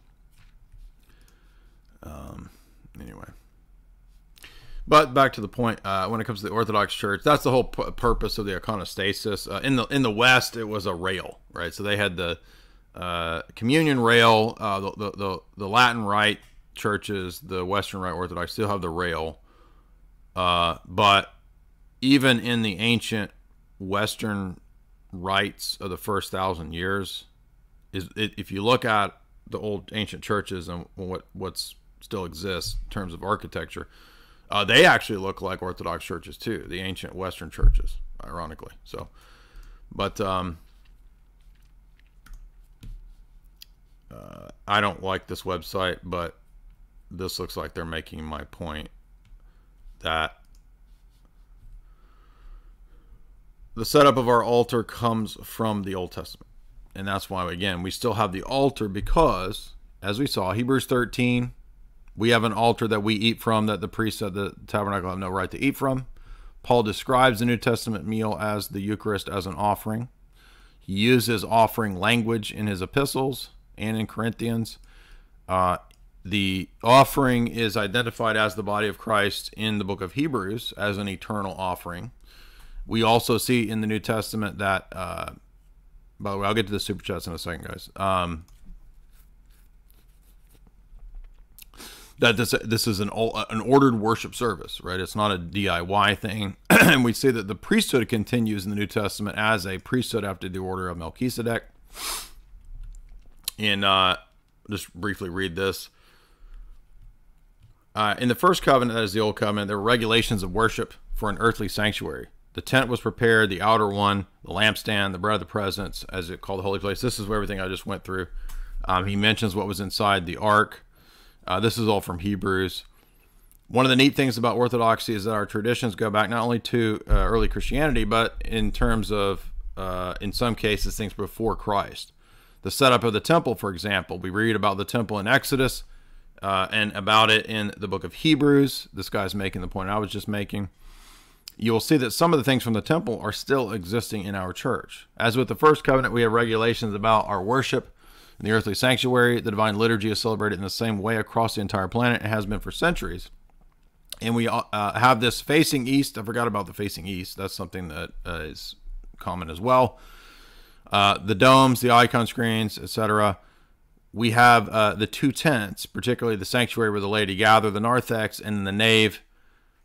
And we have lampstands, we have tables. The altar is the table of the Eucharistic altar. Only the priests and altar boys can go behind the iconostasis to the table. We have the incense.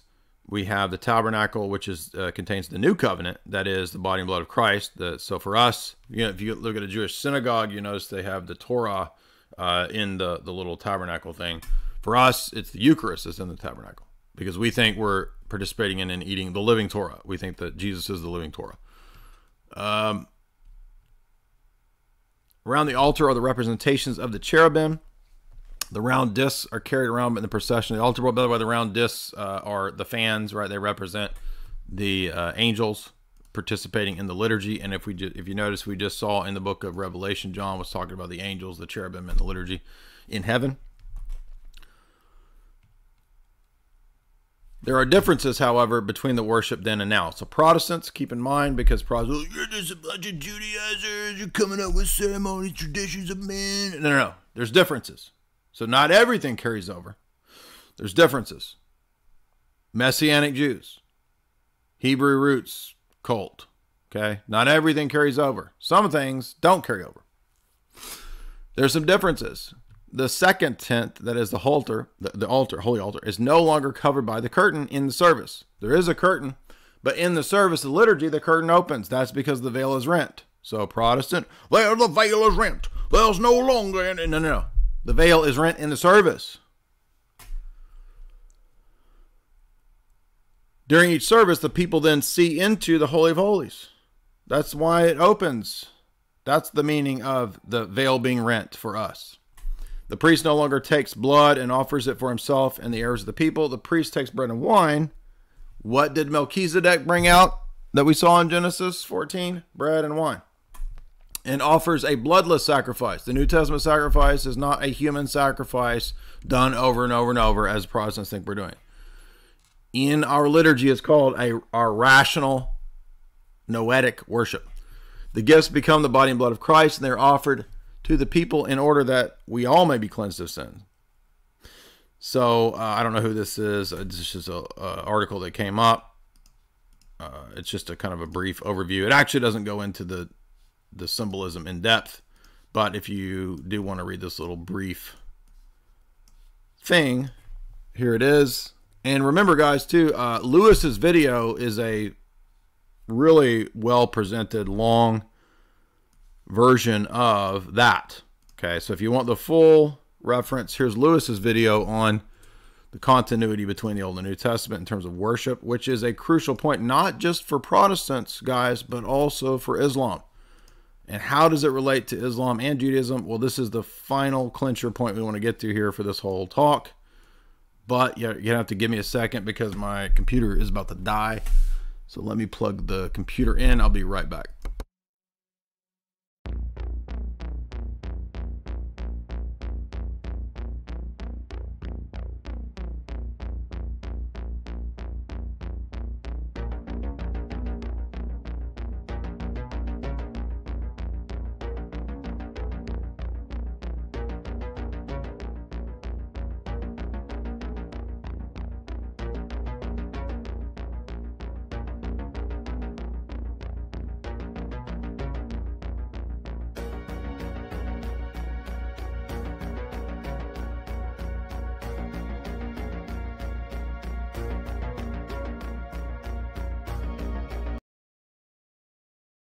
Also, remember, if you want to go deeper into the temple tabernacle stuff, Seraphim Hamilton and I have done, I don't know, like 5 different episodes together where we go pretty deep into a lot of that. So if you enjoy this discussion, this topic, definitely want to go check out the discussions that Seraphim Hamilton and I did. And you want to check out Lewis's video here that I'm going to pull up. That makes all these same points here. So let's see.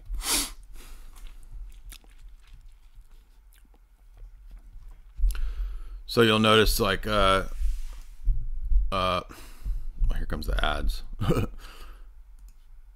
That was actually a perfect example of something that you wouldn't expect. So you'll notice, look at that Orthodox bishop. Well, he just happens to look just like example of the priest. Now there's some differences because there's some difference of influence, right? Not everything that Orthodoxy doesn't completely bear the stamp of the Hebrew tradition. It also has a influence from Byzantium. So there's a Byzantine stamp of influence as well as the Hebrew stamp of influence too throughout the history of the church. But that's only natural for an institution that is primarily Gentile, right? But coming out of its true Hebrew roots. So we would say we're the real Hebrew roots movement, right? Not these crazy cults. But that's just one example, right? Let's see some other examples that... So Lewis in this video does a great job of pointing out all kinds of objects in the New Testament iconostasis. Here he's using the fans that I mentioned, which are angelic representations that go back to Exodus, the cherubim. He gives the tabernacle referencing the manna. You could reference the ark as well. Let's see, what else did Lewis pick out in this video? I'm just using a couple examples. Here's where he was showing the synagogue and the Torah.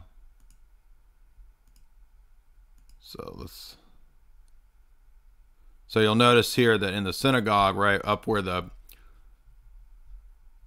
holy place, you could say, in the synagogue is where the tabernacle of the Torah, right, is put behind the veil. And that, for us, that corresponds to, there's the Orthodox liturgy, and you'll see that the iconostasis, well, the altar would be up there, right? So here's a parallel with the gospel being read like the Torah, you see.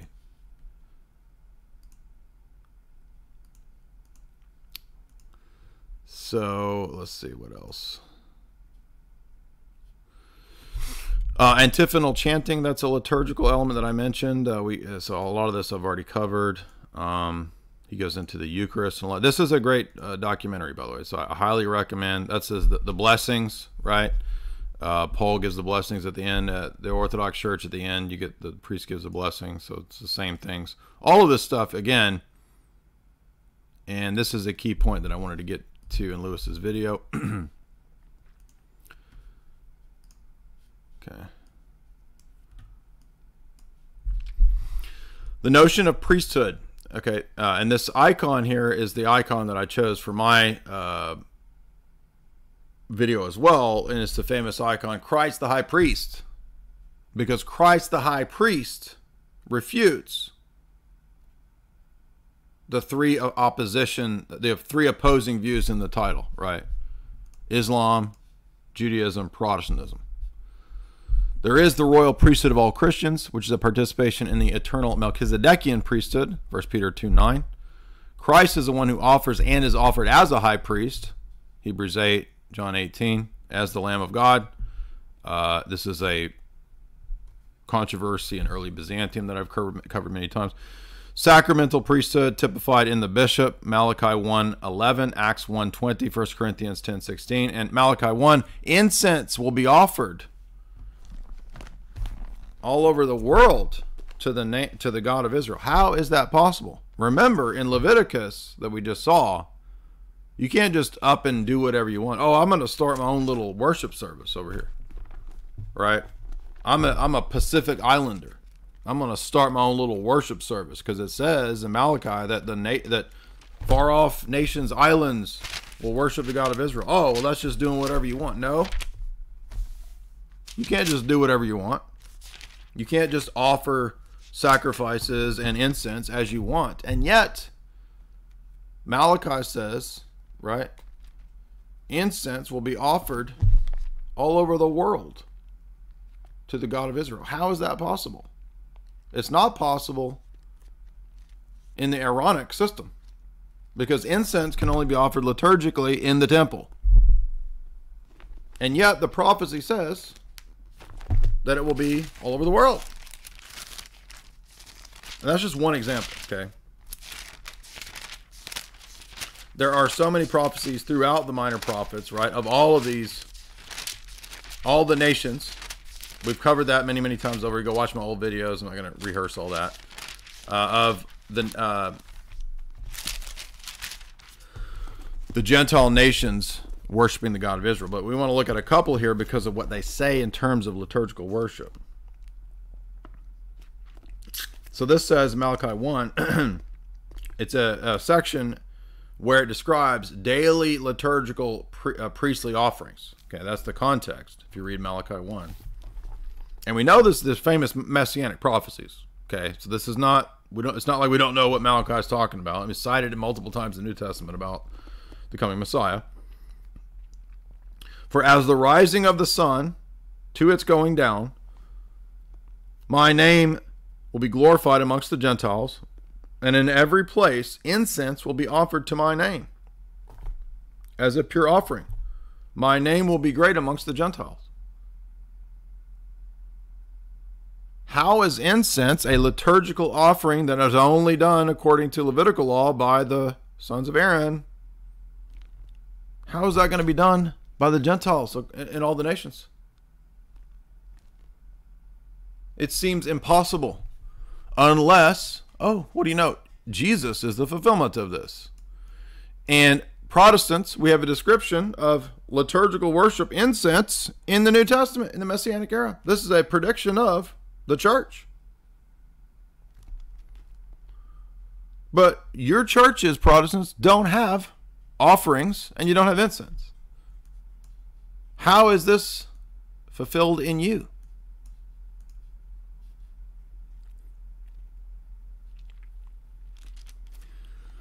Anyway, Lewis goes on to describe the laying on of hands as a transferring of authority, which I covered earlier, the priesthood.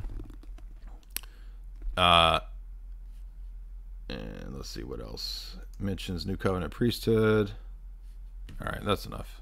I'm going to get all these boomer ads going. Get this off of here. Stand this woman's face. Talking about butt cheeks. Get this out of here. What the heck?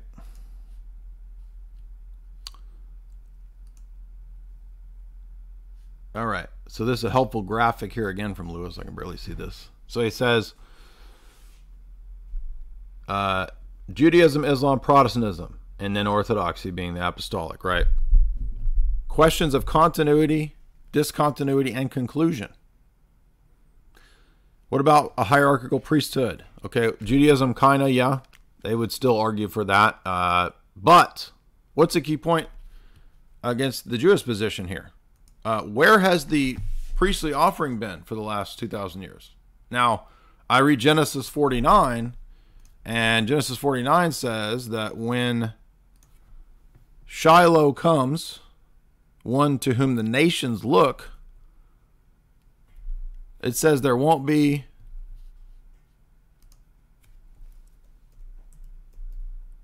a house of David. So the removal of the Davidic throne is a sign the Messiah has come.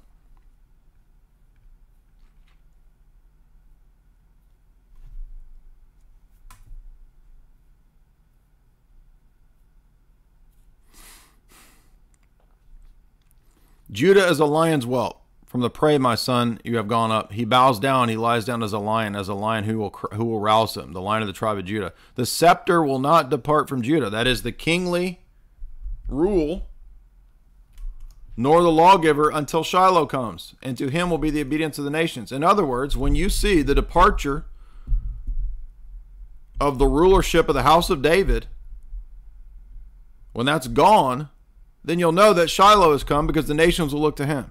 Okay, that's the Messiah. What happened when Jesus came? Well, in 70 AD, the Jews lost the priesthood and the kingdom. There's no king ruling. There's no Aaronic priesthood. Where is it? Where has that been for so long?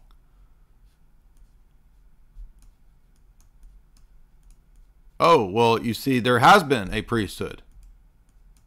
And there has been an offering to God's name amongst the Gentiles, Malachi 1:11. There has been an altar built, even in Egypt, in Syria, and all the places where were formerly God's enemies. Do you remember Isaiah? There will be an altar in Egypt to my name. How could there be an altar in Egypt? You understand that if we're Jews, you can't build altars like you can't just do whatever you want. Okay? The altar can only be in Jerusalem. You can't build your own altar. Do you understand? This is not too difficult. It's not that hard of an argument, right? Again, I'm going to just assume that you guys can go watch the other videos that we've done countless times about how the church itself is a proof of Christ as the Messiah, right? Because one of the things that is said dozens of times over in the Old Testament is that when the Messiah comes, the Gentile nations will worship the God of Israel. And what do you know? When Jesus came, that happened. And the Davidic lineage ends in the sense of a ruling king, because we think Jesus is the final Davidic king, right? And what do we read in Isaiah 19? Somehow it says, Egypt and Assyria will be together with Israel as God's people. What? How can Israel be together with Egypt and Assyria? One of the three, a blessing of the Lord. My people, Egypt. Blessed are my people, Egypt. Blessed are my people, Assyria. Blessed is Israel, my inheritance. What? That's crazy. Unless, there's an altar in Egypt to the Lord, as Isaiah 19 predicts. Now, the other text I wanted to get to, again, there are dozens of predictions of the Gentile church being a sign of the Messiah. That means that the last 2,000 years church is the fulfillment of that. There's only one that fits that, the Orthodox Catholic Church. What does Isaiah say at the end of Isaiah? This curious text. Gentile priests? How is that possible?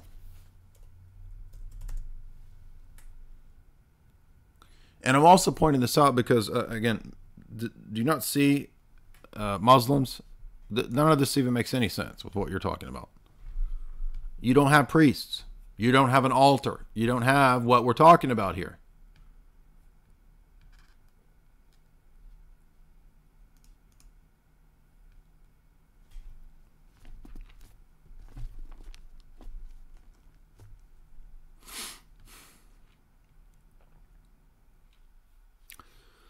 I know their works and their thoughts. I will gather all the nations and tongues. They will come and see my glory. I will set a sign amongst them.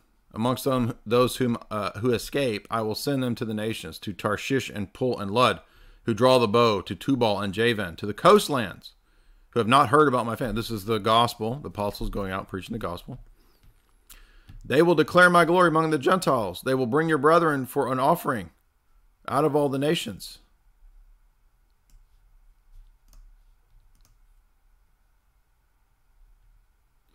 and I will take some of them for priests and Levites. What?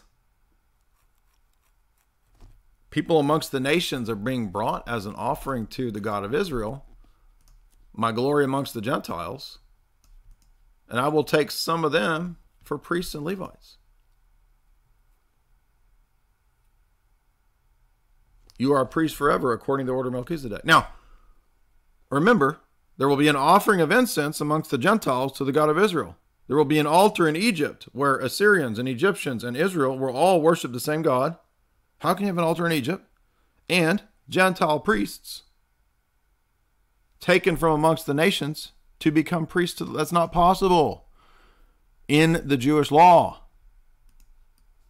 And Protestants, where's your incense and your priesthood being offered that's offering to the God of Israel?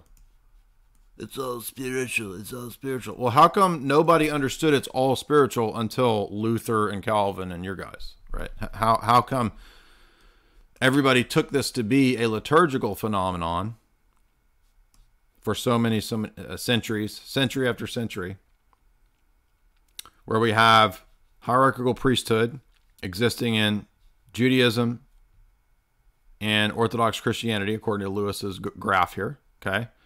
Does that exist in Islam? Absolutely not. Does it exist in Protestantism? Absolutely not. So who's in continuity between the Old Testament, what's in the Torah and the prophets, and the New Testament religion? Because remember, Deuteronomy 13, Deuteronomy 18, whatever comes that's new revelation, supposedly, has to be consistent with what came before.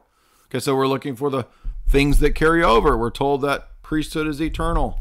We're told that there's an eternal, everlasting Israel. There's an eternal Sabbath. There's an eternal priesthood, an eternal offering, an eternal covenant. Okay, where is this? Because it's got to be in continuity. It's got to be in continuity with what the promise to Abraham was as well. Who is the son of Abraham truly? Well, according to Galatians, it's Jesus, the one to whom all the nations look. Where's the liturgical worship? Does Islam have it? Nope. Protestants? Not really. So, again, commonality there. The idea of atoning sacrifice, does that exist in Judaism? Yes. Islam? Absolutely not. Does it exist in Protestantism? Not really, but it may be. Just the finished work of Jesus, friends. But no continuing notion of sacrifice, even though they turn around and admit there is a continuing notion of sacrifice. Give yourselves as living sacrifices to Jesus. Intercessory prayer is a sacrifice. Right. Do we have feast days? Not really. Islam, no. Judaism, yes. Orthodoxy, yes. And guess what? Helpful indicator here, some of the same feast days. Pentecost. Pentecost is in Judaism. Pentecost. It's in Orthodoxy. Pascha. It's in Orthodoxy. Pascha, Passover, in Judaism. There's helpful indicators there to tell you who's in continuity. Do Protestants or Muslims have that? No, they do not.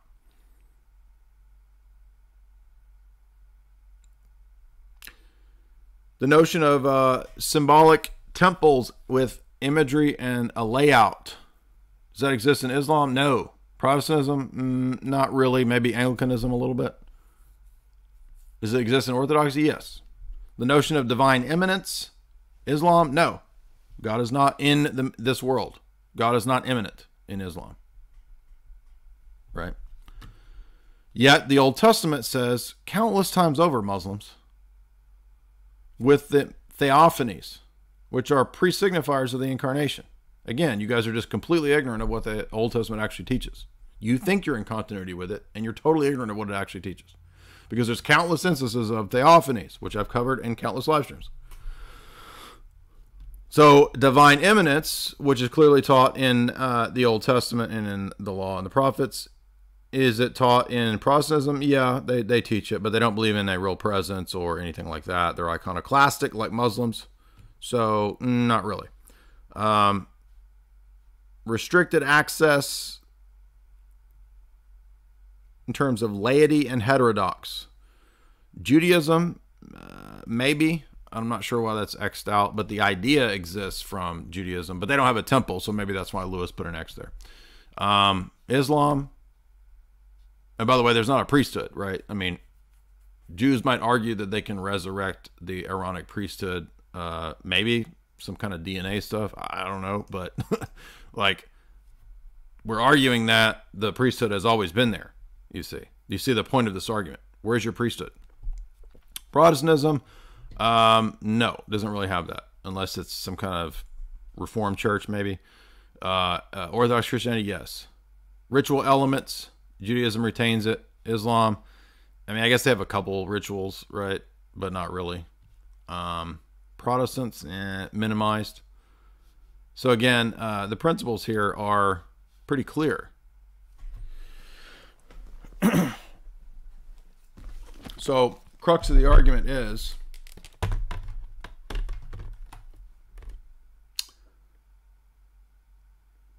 yeah, I think I covered all my notes. The only thing I didn't really get into was what Jesus does in the Gospel of John in terms of arguing about continuity with the Pharisees, right? Because Jesus is consistently arguing that, you know, he worships the same God as the Old Testament, right? The Father, he's in continuity with the worship of the Old Testament, in that it's the same God and Father that gave the Jews the law. And in fact, key point in the New Testament, Jesus is who gave the law, the Mosaic law, in our view. So, who's consistent? Well,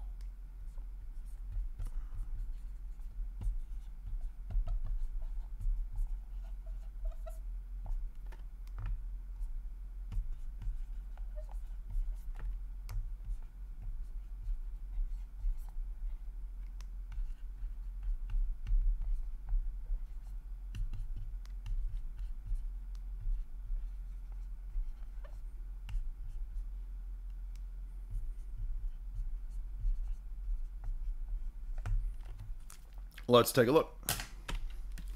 Now remember, in order to be in continuity with the Old Testament, you can't throw out the elements that are the key indicators of the covenant and the continuity. So we can't throw away all of these things and say, oh, I'm in continuity. Are you? How can you be if you don't have the priesthood or the high priest himself? Jesus, the priest after the order of Melchizedek. How can you think you're in continuity without that, when it's so fundamental to the Old Testament text? It's a very simple argument. So when we look at altar, priesthood, temple, holy site, liturgy, sacrifice, incense, holy water, as in holy washings, right? Does any of this exist in Islam? No, it doesn't. So you're not in continuity with the Old Testament. That's the point. So you're not the true inheritor of the Old Testament.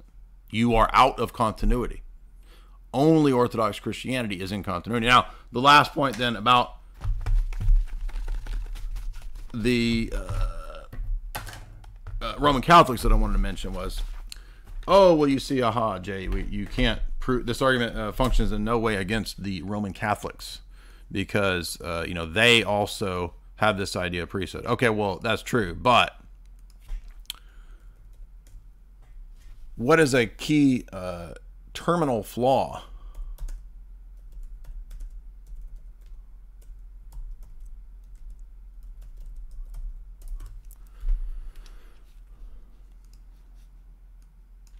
Well, the Vatican has opened up a common faith center. They support this. This is Francis's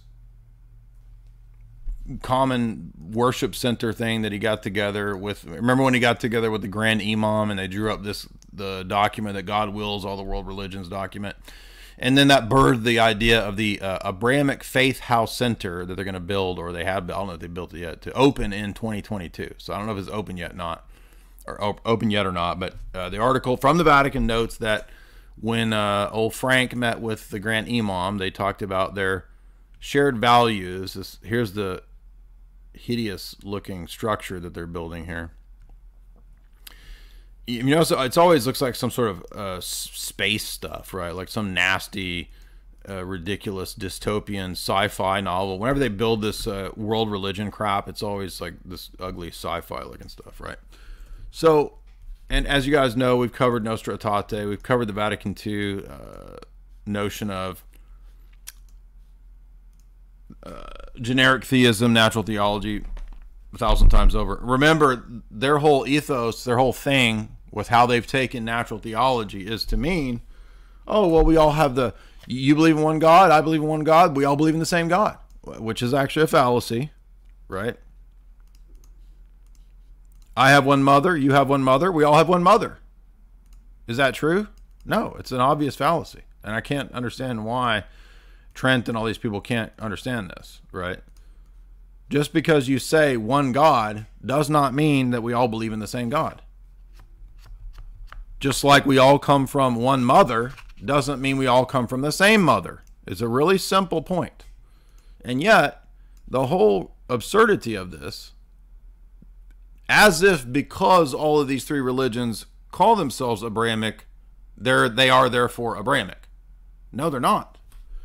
I mean, has no one read Galatians? I'm baffled by this. Do you get to be a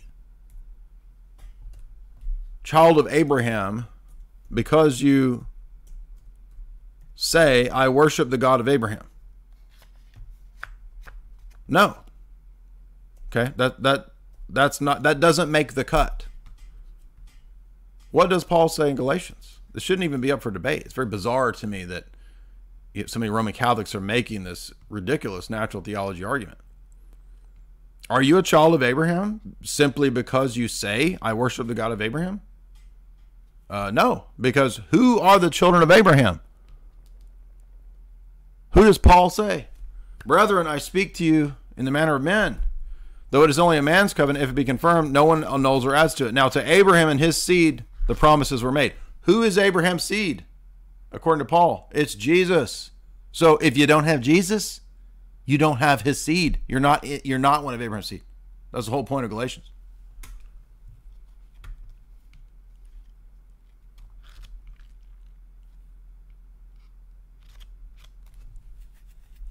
The whole point of this chapter is to say that you're not Abraham's seed by being merely externally circumcised or biological descent or by just saying, oh, I'm Abraham's seed, or by following the religion of Hagar.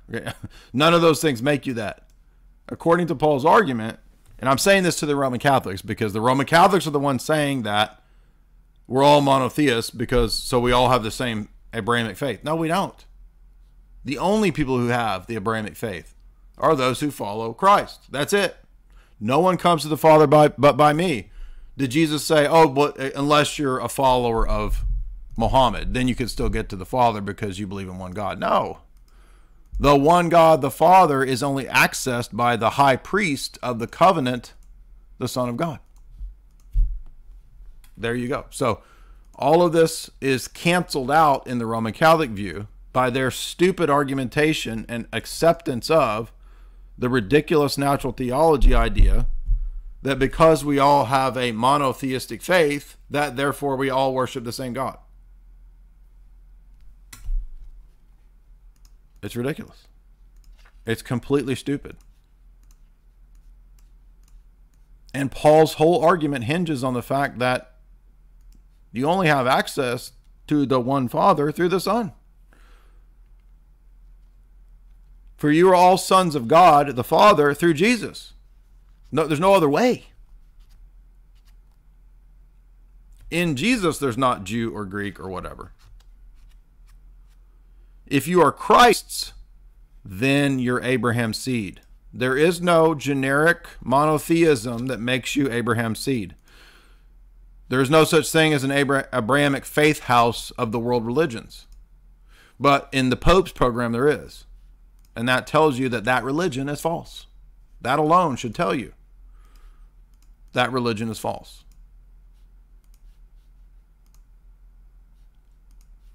All right, let's get to the super chats. Hopefully everybody sees the point here. It's not a very super hard argument. Maybe I should also bring in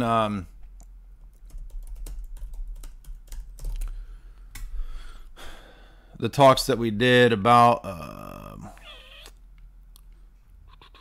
think that was with Sam Shamoon. Maybe I need to bring in the, just go watch the old talks with Sam Shamoon, because we get into the prophecies of the Gentile church in that, which is what the last 2,000 years is, guys. Joshua L. Sunza, $5. Can you talk about the church fathers? Who were they?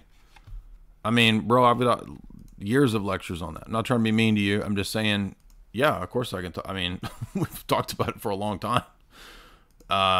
I mean, we've lectured through Basil's works. We've lectured through multiple Athanasius works. We've lectured through John Damascus's works. We lectured through a lot of these. So just get into the archive, man. I don't know what else to say. What was the criteria to be considered a church father? Well, there's patristic writers, and then there's saints. So a lot of people are, ancient witnesses. Tertullian could be called a quote, church father, maybe, but he ended up a heretic. So, the Orthodox Church doesn't think everybody from the ancient period is a saint.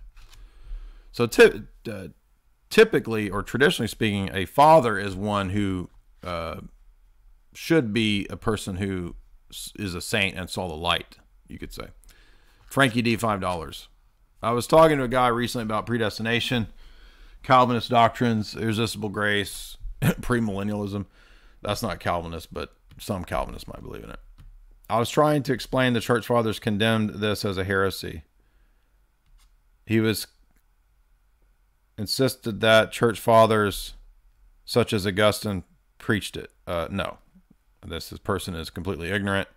Augustine did not teach premillennialism. In fact, premillennialism is only taught by a couple of the post-apostolic fathers, unless they are speaking spiritually.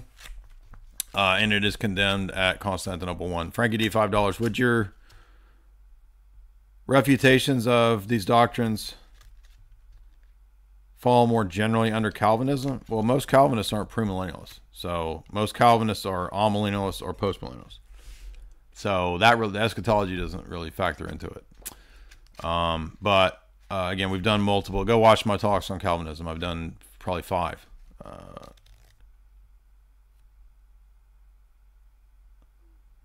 Brian McDankington.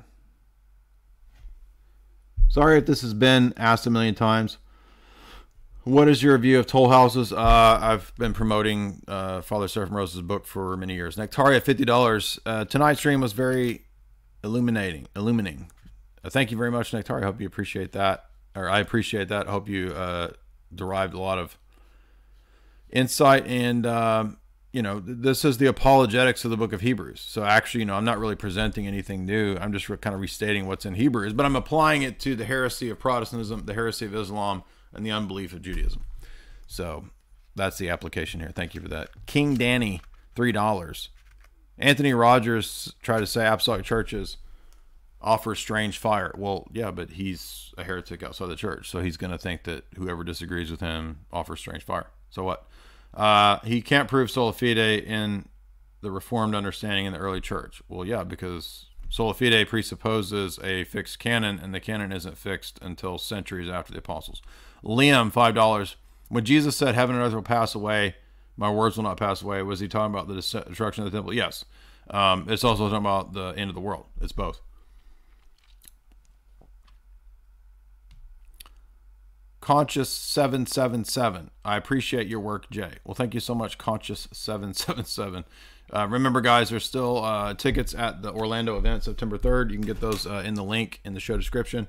Also, if you want to support me, the best way to do that is to buy the books and the works at the website, right? My big fat book, almost 700 pages of all the theology essays. The meta-narratives book is out, the new little book on philosophy.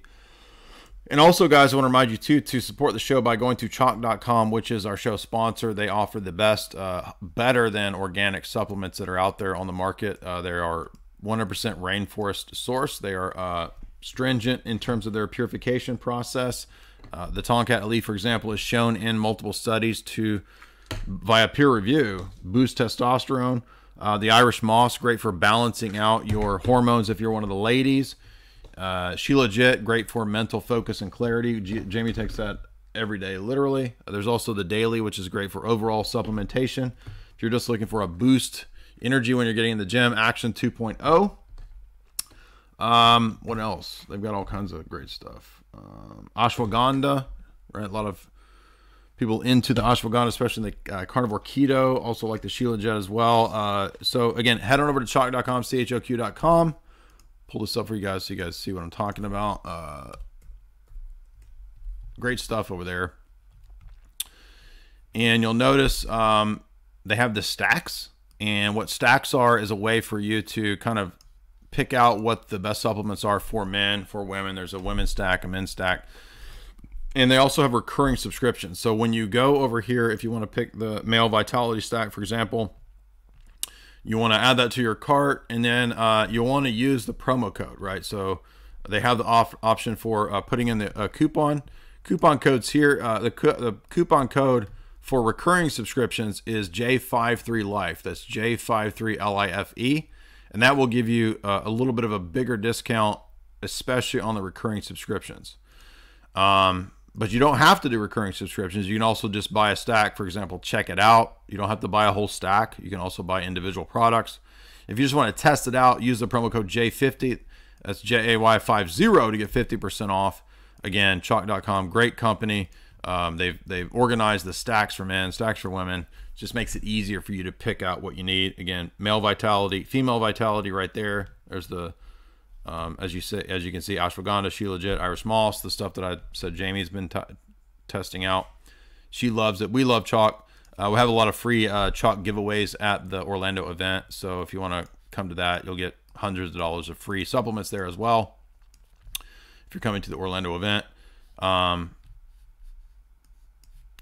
do not use Tristan's code. That is not allowed. You can't use Tristan's code. You have to use my code, not Tristan's code. Tristan's code will actually give you an error message and probably infect your computer with spyware. So if you're looking for that blue screen of death, if you're looking for,